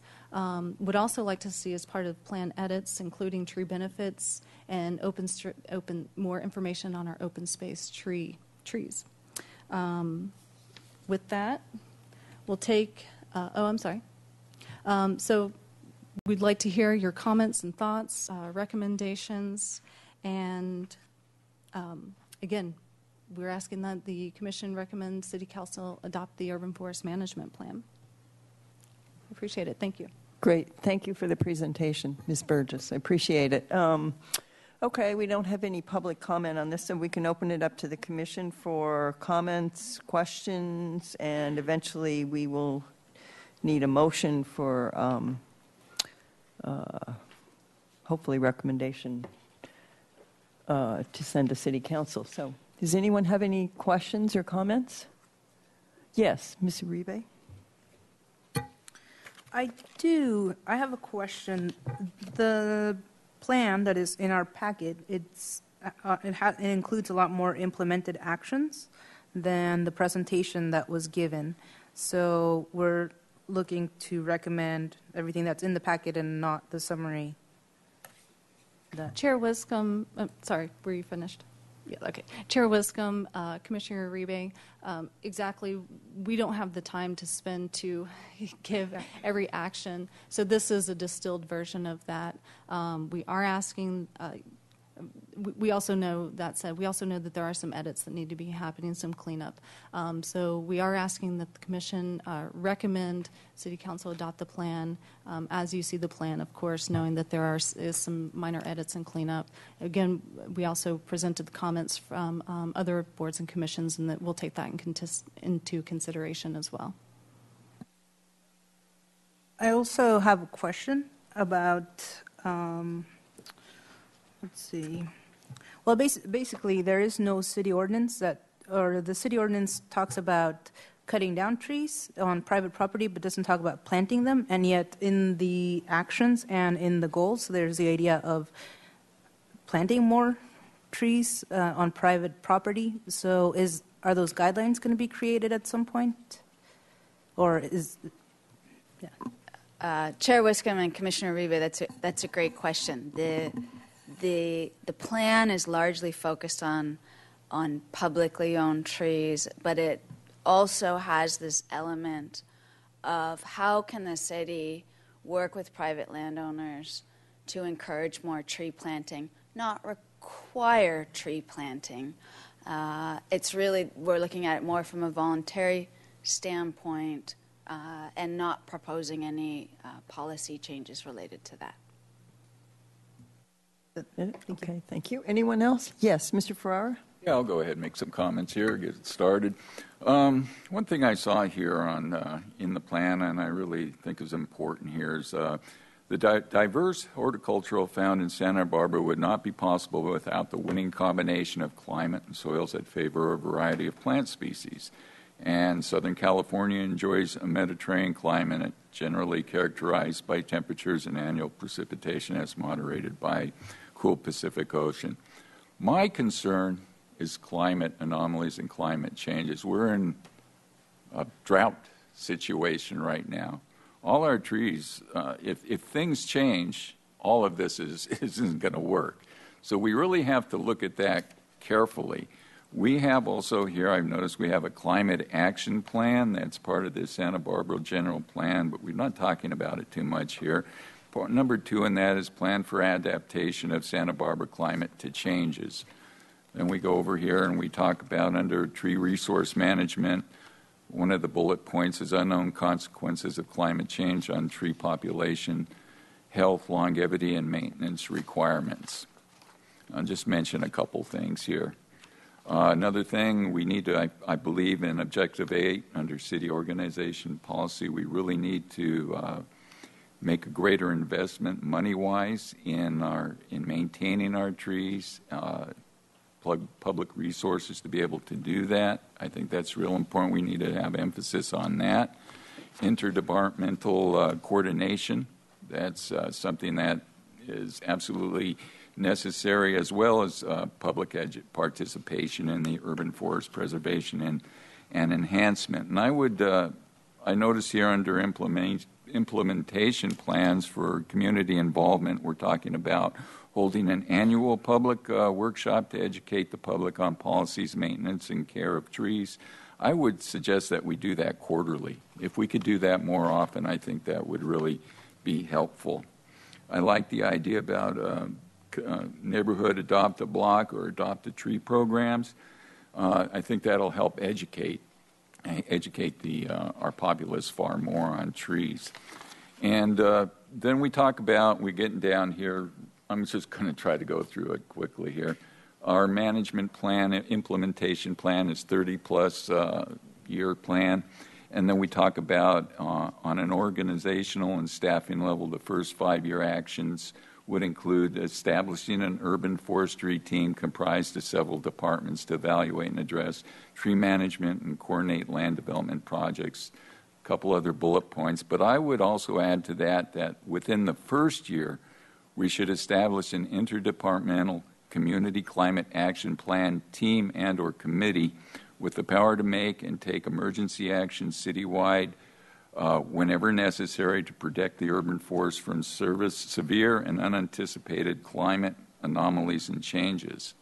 I think that's something we really need to look at because we're in a drought now. We don't know what's going to happen down the road. I'm not saying that climate change is caused by man or nature. It's just something that happens, and we have to be ready for it. I'd like us not to be finding ourselves having to be reactive where we could have been more proactive. So that's my only concern and addition, and I'd like to suggest we add that in there. That's all I have on it. Great. Thank you very much for that. Anyone else have any comments? Yes, Mr. Heaton. Thank you for the summary presentation and all the work put into the plan. It seems pretty comprehensive, and I appreciate that. I have a couple comments, I suppose, just on as we get to looking toward implementation of it. That we mentioned we'll be partnering with nurseries and trying to establish some inventory or access to some of those one single species, and just would want to make sure that we work on making that available to the community as well, if that's not already part of the plan, not just street trees, but community members interested in contributing towards those plantings in their own private properties. I like the idea of integrating edible fruit and nut trees. I know that's probably a maintenance issue in a lot of times, but maybe there's opportunities for partnerships with some organizations out there. I know there's Backyard Bounty or other nonprofits that would work in certain circumstances. So I think that it should be considered, at least if possible. And then as we have the urban, maybe it's the urban forestry team or other outreach and partnership efforts with the other utility companies, if we can work on if there's opportunities to inform and prioritize things like undergrounding utilities, not just how to, if we can help identify particular areas, if there's ever opportunities to do that. Okay, Thank you. great. Mr. Uribe, did you have an, yeah. Yes, I do have one more comment, and in a very early version from March 27, 2013, there was a list of draft objectives and key actions, and one that was really important that was dropped somewhere along the plan was developing a comprehensive budget as part of the city's annual budget process under city organization's objectives, and it's always important to keep that somewhere within our working documents. Just if we forget to have the budget present, all this stuff doesn't get done, or it's harder to prioritize. That was my only comment. Great, thank you. Okay, I have a couple comments. First of all, I'd like to thank Ms. Zachary, Ms. Burgess, Mr. Downey, who's here, who have really worked hard on this. I think, those of us that sat on the Technical Advisory Committee know how much energy and work went into this to create this document. Particularly, you could notice it in between the Technical Advisory Committee meetings. I mean, a tremendous amount of work had been done by staff. So it's really great to see, and I truly appreciate that, and I know I speak for all the other commissioners who appreciate that too. I love the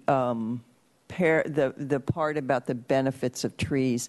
I think that is underestimated and often not thought about. We take our trees for granted, but they do really provide health benefits, and there have been studies done that not only physical health but mental health too. And I think it's important to make sure that we emphasize the benefits of the trees in the plan. The Technical Advisory Committee spent a long time on the public education and public involvement, community involvement component, and really emphasized that. So I would like to see that, really emphasized moving forward. And I think you've done a good job of really highlighting that in the plan. I think it's important to get the public involved, and it will help make a lot of inroads into implementing some of the priorities in the plan. And my last comment just relates to budget and dollars. Ms. Zachary's smiling over there, yeah, and rolling her eyes. No, we need to. I hope that the department will, and I hope that the City Council will really take this document to heart and begin to fund some of the implementation of some of the top priorities. It's wonderful to have a document, but hopefully there's a monetary commitment made to moving this document forward and not just putting it on a shelf. And that's so I really hope that that's where it ends up. And those are my only comments. I think it's a great document. So, yes, Ms. Longstreet. Well, I was on the Technical Advisory Committee at the end. I didn't do the heavy lifting that the rest of the committee did. And I appreciate all the work that everyone put into it, from staff to the committee members. And I agree with Ms. Wiscombe about the dollar amounts. My great concern is our park trees. And I think it's a difficult, that's where we have many of our beautiful specimen trees, and they've lived in, they've just lived on their own for many years. So I want the city City Council to understand that that's really an important aspect to who we are as a city. So, and with that, I'd like to make a recommendation that the Parks and Recreation Commission recommend the Urban Forest Management Plan to City Council for adoption. I have a question, actually. Yes, Mr. Rodriguez. Yes. how do you guys plan to? Could you hold on one sec? Do we have we can? If we second it, Yeah, we can. We need to second it. So will someone second that motion? Okay, Mr. Casebeer seconds the motion. Mr. Rodriguez, go ahead. I was wondering how you're going to get youth involved in your plan.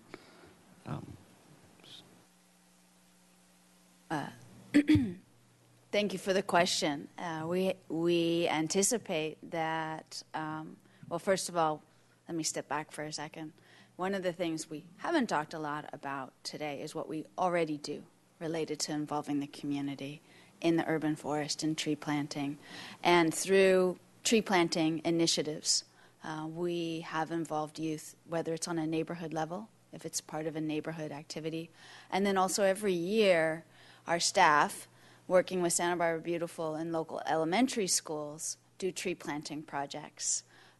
One of the things that we would be looking at as part of plan implementation is how we work with a school district and look at tree planting on school properties and involving youth that way, because then we're actually planting trees in places where the students are, with the idea that then it relates to their lives, not just a street somewhere in a neighborhood somewhere. So our plan is to expand that type of effort as part of implementation. Okay, and then also, I know you guys are working on outreach. I know a lot of, well, at least at San Marcos High School, they offer a horticulture class, and I was kind of a comment, but you can probably make presentations, those classes, just an idea for outreach. Great idea. Thank you. It is a great idea. Okay. Very good. Okay, so we have a motion and a second. Is there any further discussion?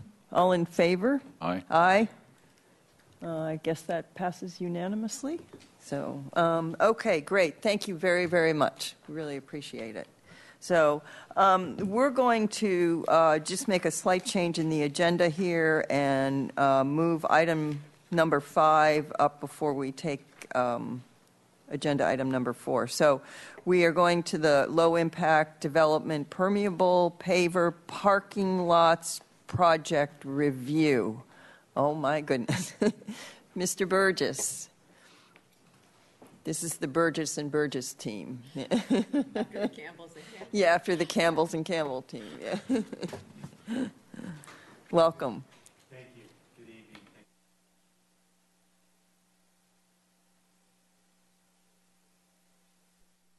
I'm here to talk about the recently completed stormwater infiltration demonstration projects. These are the projects at Stevens Park, the Westside Neighborhood Center, the Oak Park Tennis Court parking lot, Oak Park Main parking lot and stage area, and the Oak Park Main picnic area. And these are the projects where the asphalt in the parking lots and the asphalt surfaces was replaced with permeable pavers. So that impermeable asphalt was replaced with a permeable surface. The objective of the project was primarily water quality improvement. What you see is many studies show is that with increases in impermeable surfaces in a watershed is directly correlated to degradation of water quality in streams and habitat degradation.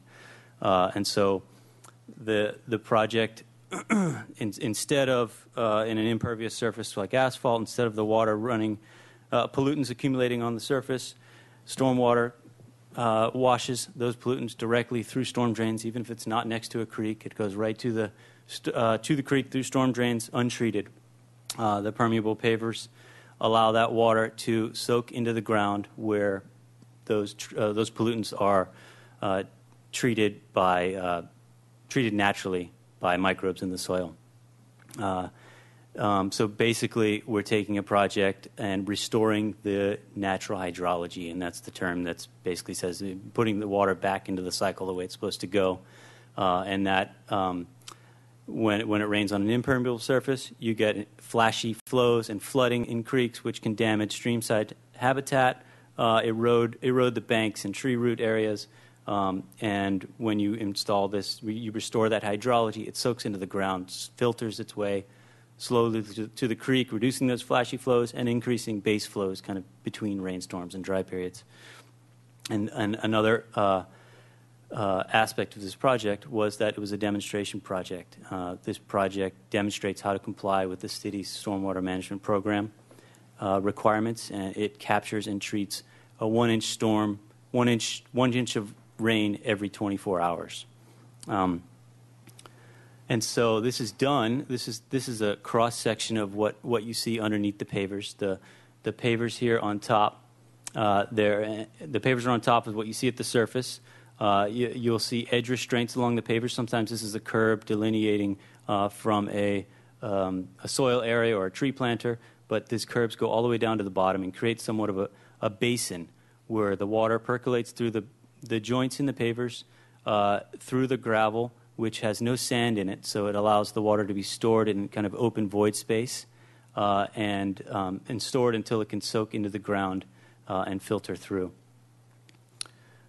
These are just some just to show you during the construction process what this is like. You know, you can see up here some of these edge restraints formed, the subgrade right here, and then the rock starting to be piled up right here. This is the Oak Park picnic area.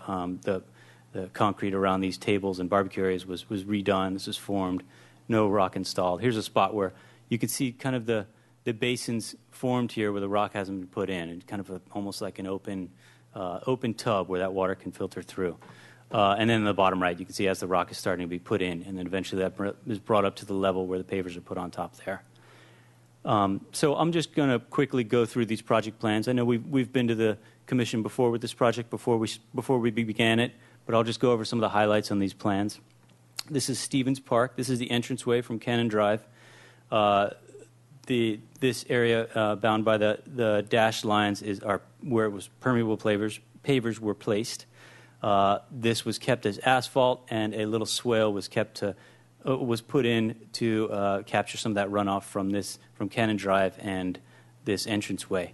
You go all the way back to the driveway, and then all the way back here, all permeable pavers. Bicycle parking was placed right there, and this dumpster area was removed because it's not used anymore.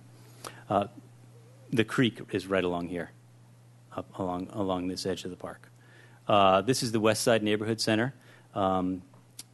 This is where the permeable pavers were basically replaced. The asphalt was replaced with permeable pavers here. This is Victoria Drive. Anapamoo Street is over here. This is the Oak Park Tennis Court parking lot, Talent Road right here. This area around here is where you can see where the asphalt, the extent of the asphalt where it was. This is the area where permeable pavers were placed. This area was left as native soil where it will be mulched and native plants will be planted and also used as parks storage area for some mulch and materials like that. Down here was a place where it was asphalt, where it was completely removed and just used for native soil, so kind of an unused old roadway into the German Friendship area. This is the Oak Park South, as we call it, and consists of the Oak Park main parking lot, the stage area here, and the Oak Park picnic area.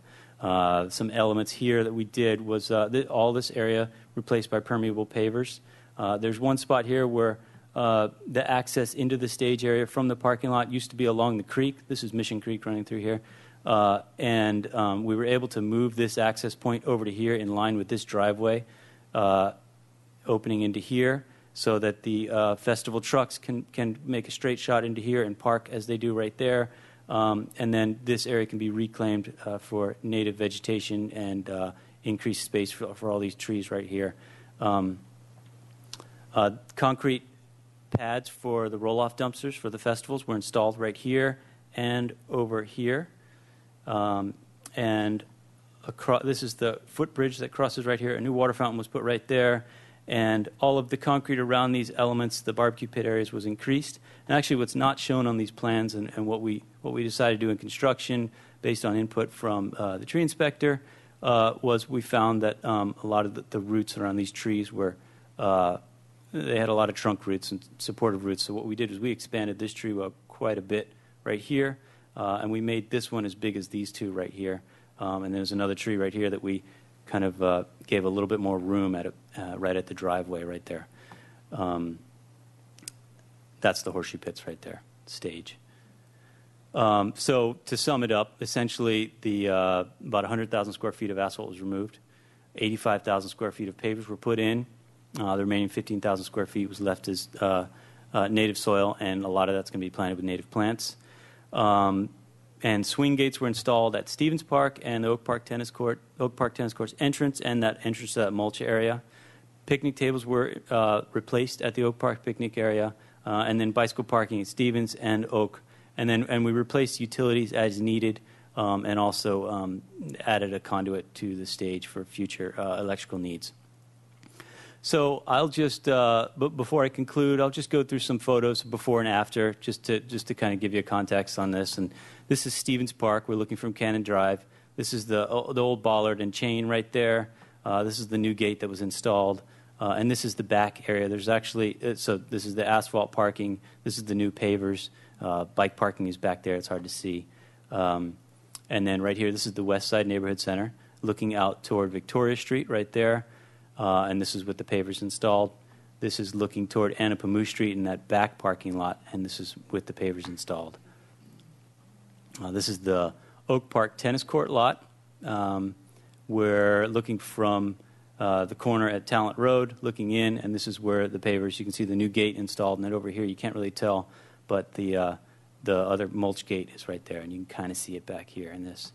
This is that patch of asphalt that was in the entrance to the Friendship area where it was removed, and then with native dirt, and then the rest was where permeable pavers were installed. Native plants are installed all along the back here, along the creek, along back here. There's other restoration projects that have been happening back there as well that this will shoehorn with.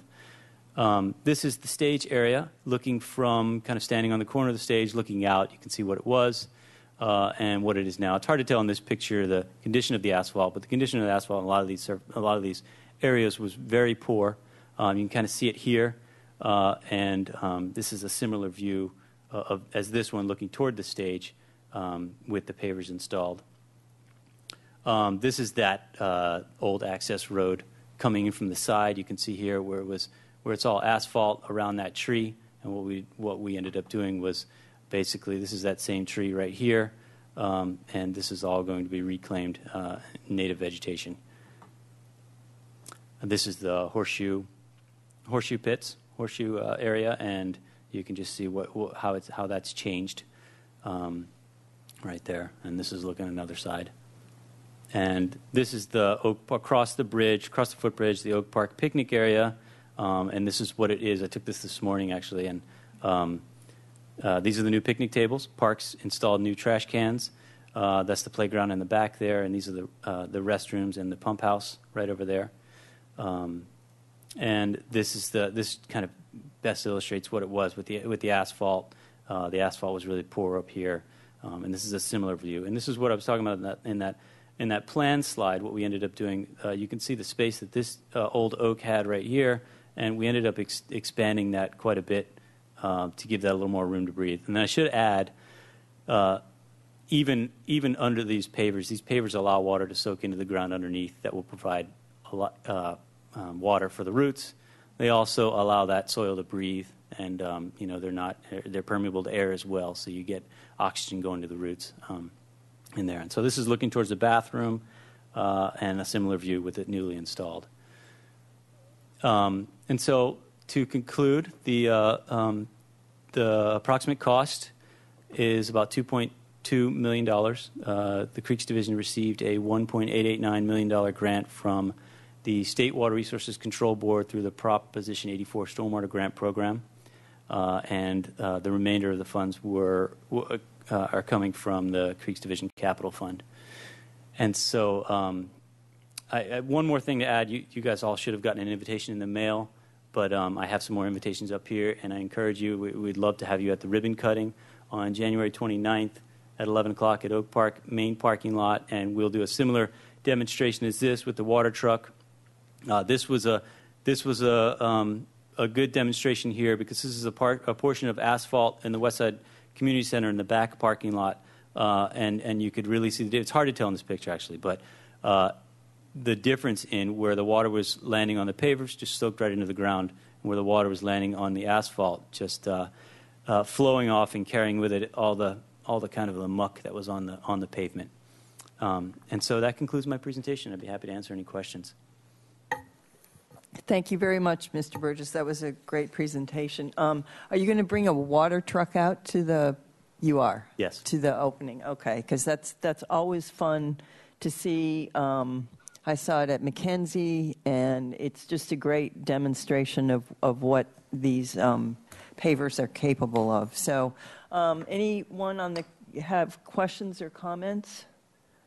Yes, Mr. Casebeer. And the date of that opening again is? January 29th, and it's at 11 a.m. It's at the Oak Park main parking lot of Unibrow. Week from today. All righty. And I'd just like to commend the Creeks Division for parlaying their funds, combining them with state grant monies to improve our parks and our creeks and our city. And so, congratulations. Thank you. Okay, anyone else? Thank you very much. And Mr. Benson, you've done a great job. Mr. Burgess, you've done a great job. It's really nice to see, and it's a joint effort. And I'd like to say thank you to Mr. Escobar, too, who obviously did a lot of work to spiff up our parks after the construction was complete, and they look great. I'm anxious to get out there. So thank you all very much. Thank you. Okay. We have, did you have something, Ms. Reba? I didn't see you. I'm sorry. Wait one sec, Sorry, please. I had the thought afterwards. Is there anything like this for public where you would say, hey, to the public, find out why Oak Park was closed for so long? Or is this this is an opening and for the public? Chair Wiscombe and Commissioner Uribe, yes, it is open to the public, and anyone's welcome to come.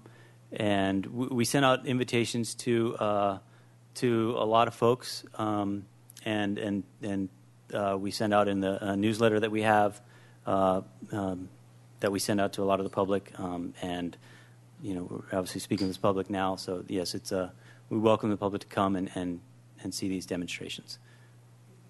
And the key word is demonstration, because the intent of this is to put these types of low-impact development projects in places where people learn what their options are, and it is part of the community outreach program. So there will be references to this as the city goes forward, and particularly with the Creeks program, talking to the public about how they can really make a difference and incorporate some of these elements into their own private development, private home improvement projects, and also for any type of business application as well. So it's getting people thinking about the options that they have and to really make a difference. One more thing I wanted to add is that during the construction we had interpretive signs explaining the project and what was going on, and then we are going to install permanent interpretive signs detailing how the project works and different elements of the project. Thank you very much. Okay, we're going to move on to agenda item number 4, which is advisory committee liaison appointments. Typically, the commission, each commissioner takes a liaison position and acts as the liaison to this particular advisory committee, and then reports back once at our regular meetings like we did. So first of all, I'd just like to go to our not our new commissioners, but our longer-term commissioners, I guess, and ask: is there anyone there that is there anyone that wants to give up anything, or that has a scheduling conflict that would like to offer it up for review? I know, Mr. Ferrara, did you have something? I would just like to say that as liaison where I'm at now, I'm just fine with that. Works with my schedule really well, and I'm happy with what I have. So you're fine with both Creeks and with IPM? Okay. Let's just go across. Mr. Casebeer? I'm fine. You're fine with where you are. Okay. And Ms. Longstreet? Yes, I'm fine with where I am. I think Front Country Trails is not an active committee at this time, so it isn't particularly time-consuming. Okay. Thank you. Okay. I'm fine with what I have. I would be happy to offer the Golf Advisory Committee to anyone that might want to learn more about our municipal golf course. It's a great source of revenue. It's also it's a pretty vibrant advisory group that is really into it has done a lot of great things for our golf course. So if anyone, if either of you two want that, you're welcome to it. If not, I'll keep it. It doesn't matter. But we have, well, let's see. We need someone to get more actively involved on something here. Front Country Trails isn't. Well, we have Neighborhood Advisory Council, too. So we have a vacancy on Neighborhood Advisory Council. We have GAC. Is there any of you two? Is there anything you'd particularly like to do? Maybe that's the way I should have approached this, but that fits your schedule. Yeah, reviewing this, I was actually looking at the Front Country Trail. So if that does become active, I'd be happy to be involved in that. Okay. Current situation, that might be a good one just to take right now. Where I'm at. Okay, that's fine. Ms. Uribe? I would be glad to be a liaison to the Neighborhood Advisory Council. Okay. Filling that vacancy. I'll put you down for that then. Okay. And does anyone want Golf Advisory Committee? In addition to that, you're welcome to be liaison to more than one. And I mean, that's for any commissioner. It's not just for the new ones. Does anyone want GAC? Don't all speak at once. Okay. I'm happy to stay on GAC. So, question?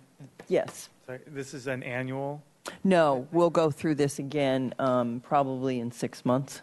Yeah, we try to do it a couple times a year because people's schedules change and, people like to do different things. So, Chair Wiscombe, I'm just wondering, and Commissioner Heaton, I can't recall, but do you have a golf background? Do you play? Oh, okay. I was going to make a suggestion because it has been very nice for the Golf Advisory Committee. We've had Chair Wiscombe and also Commissioner Trinacosti with a golf background, but it had been a long time since we had anyone, a commissioner with a golf background. So what I wanted to propose that perhaps it might, whether or not it's this time around or in the future, it might be good to maybe do a co-liaison so that a new commissioner could get introduced and, get some background and maybe share meetings. So it's just a suggestion, maybe sometime in the future, and really coming out of a perspective of we haven't had commissioners with golf backgrounds, so as a way to kind of look forward. Mm-hmm. Well, and it's also important. I think it's also a marketing background or a there's so much going on at the golf course right now. So I don't know what your schedule is, Mr. Heaton, but would you be interested in being a co-liaison on that? Because with Front Country Trails not very active, it would be nice for you to be on a more active one. The second Wednesday of every month at 4:30.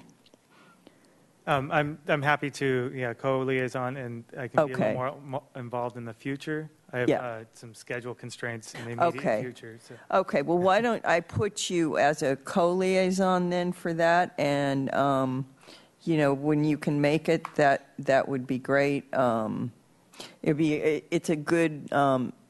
It's a good place to really learn about how that part of Parks works, because it's a little bit different entity, and it has its own unique challenges, shall we say. So, okay, so that ends that. We are done with the agenda, and this meeting is adjourned. Thank you all very much.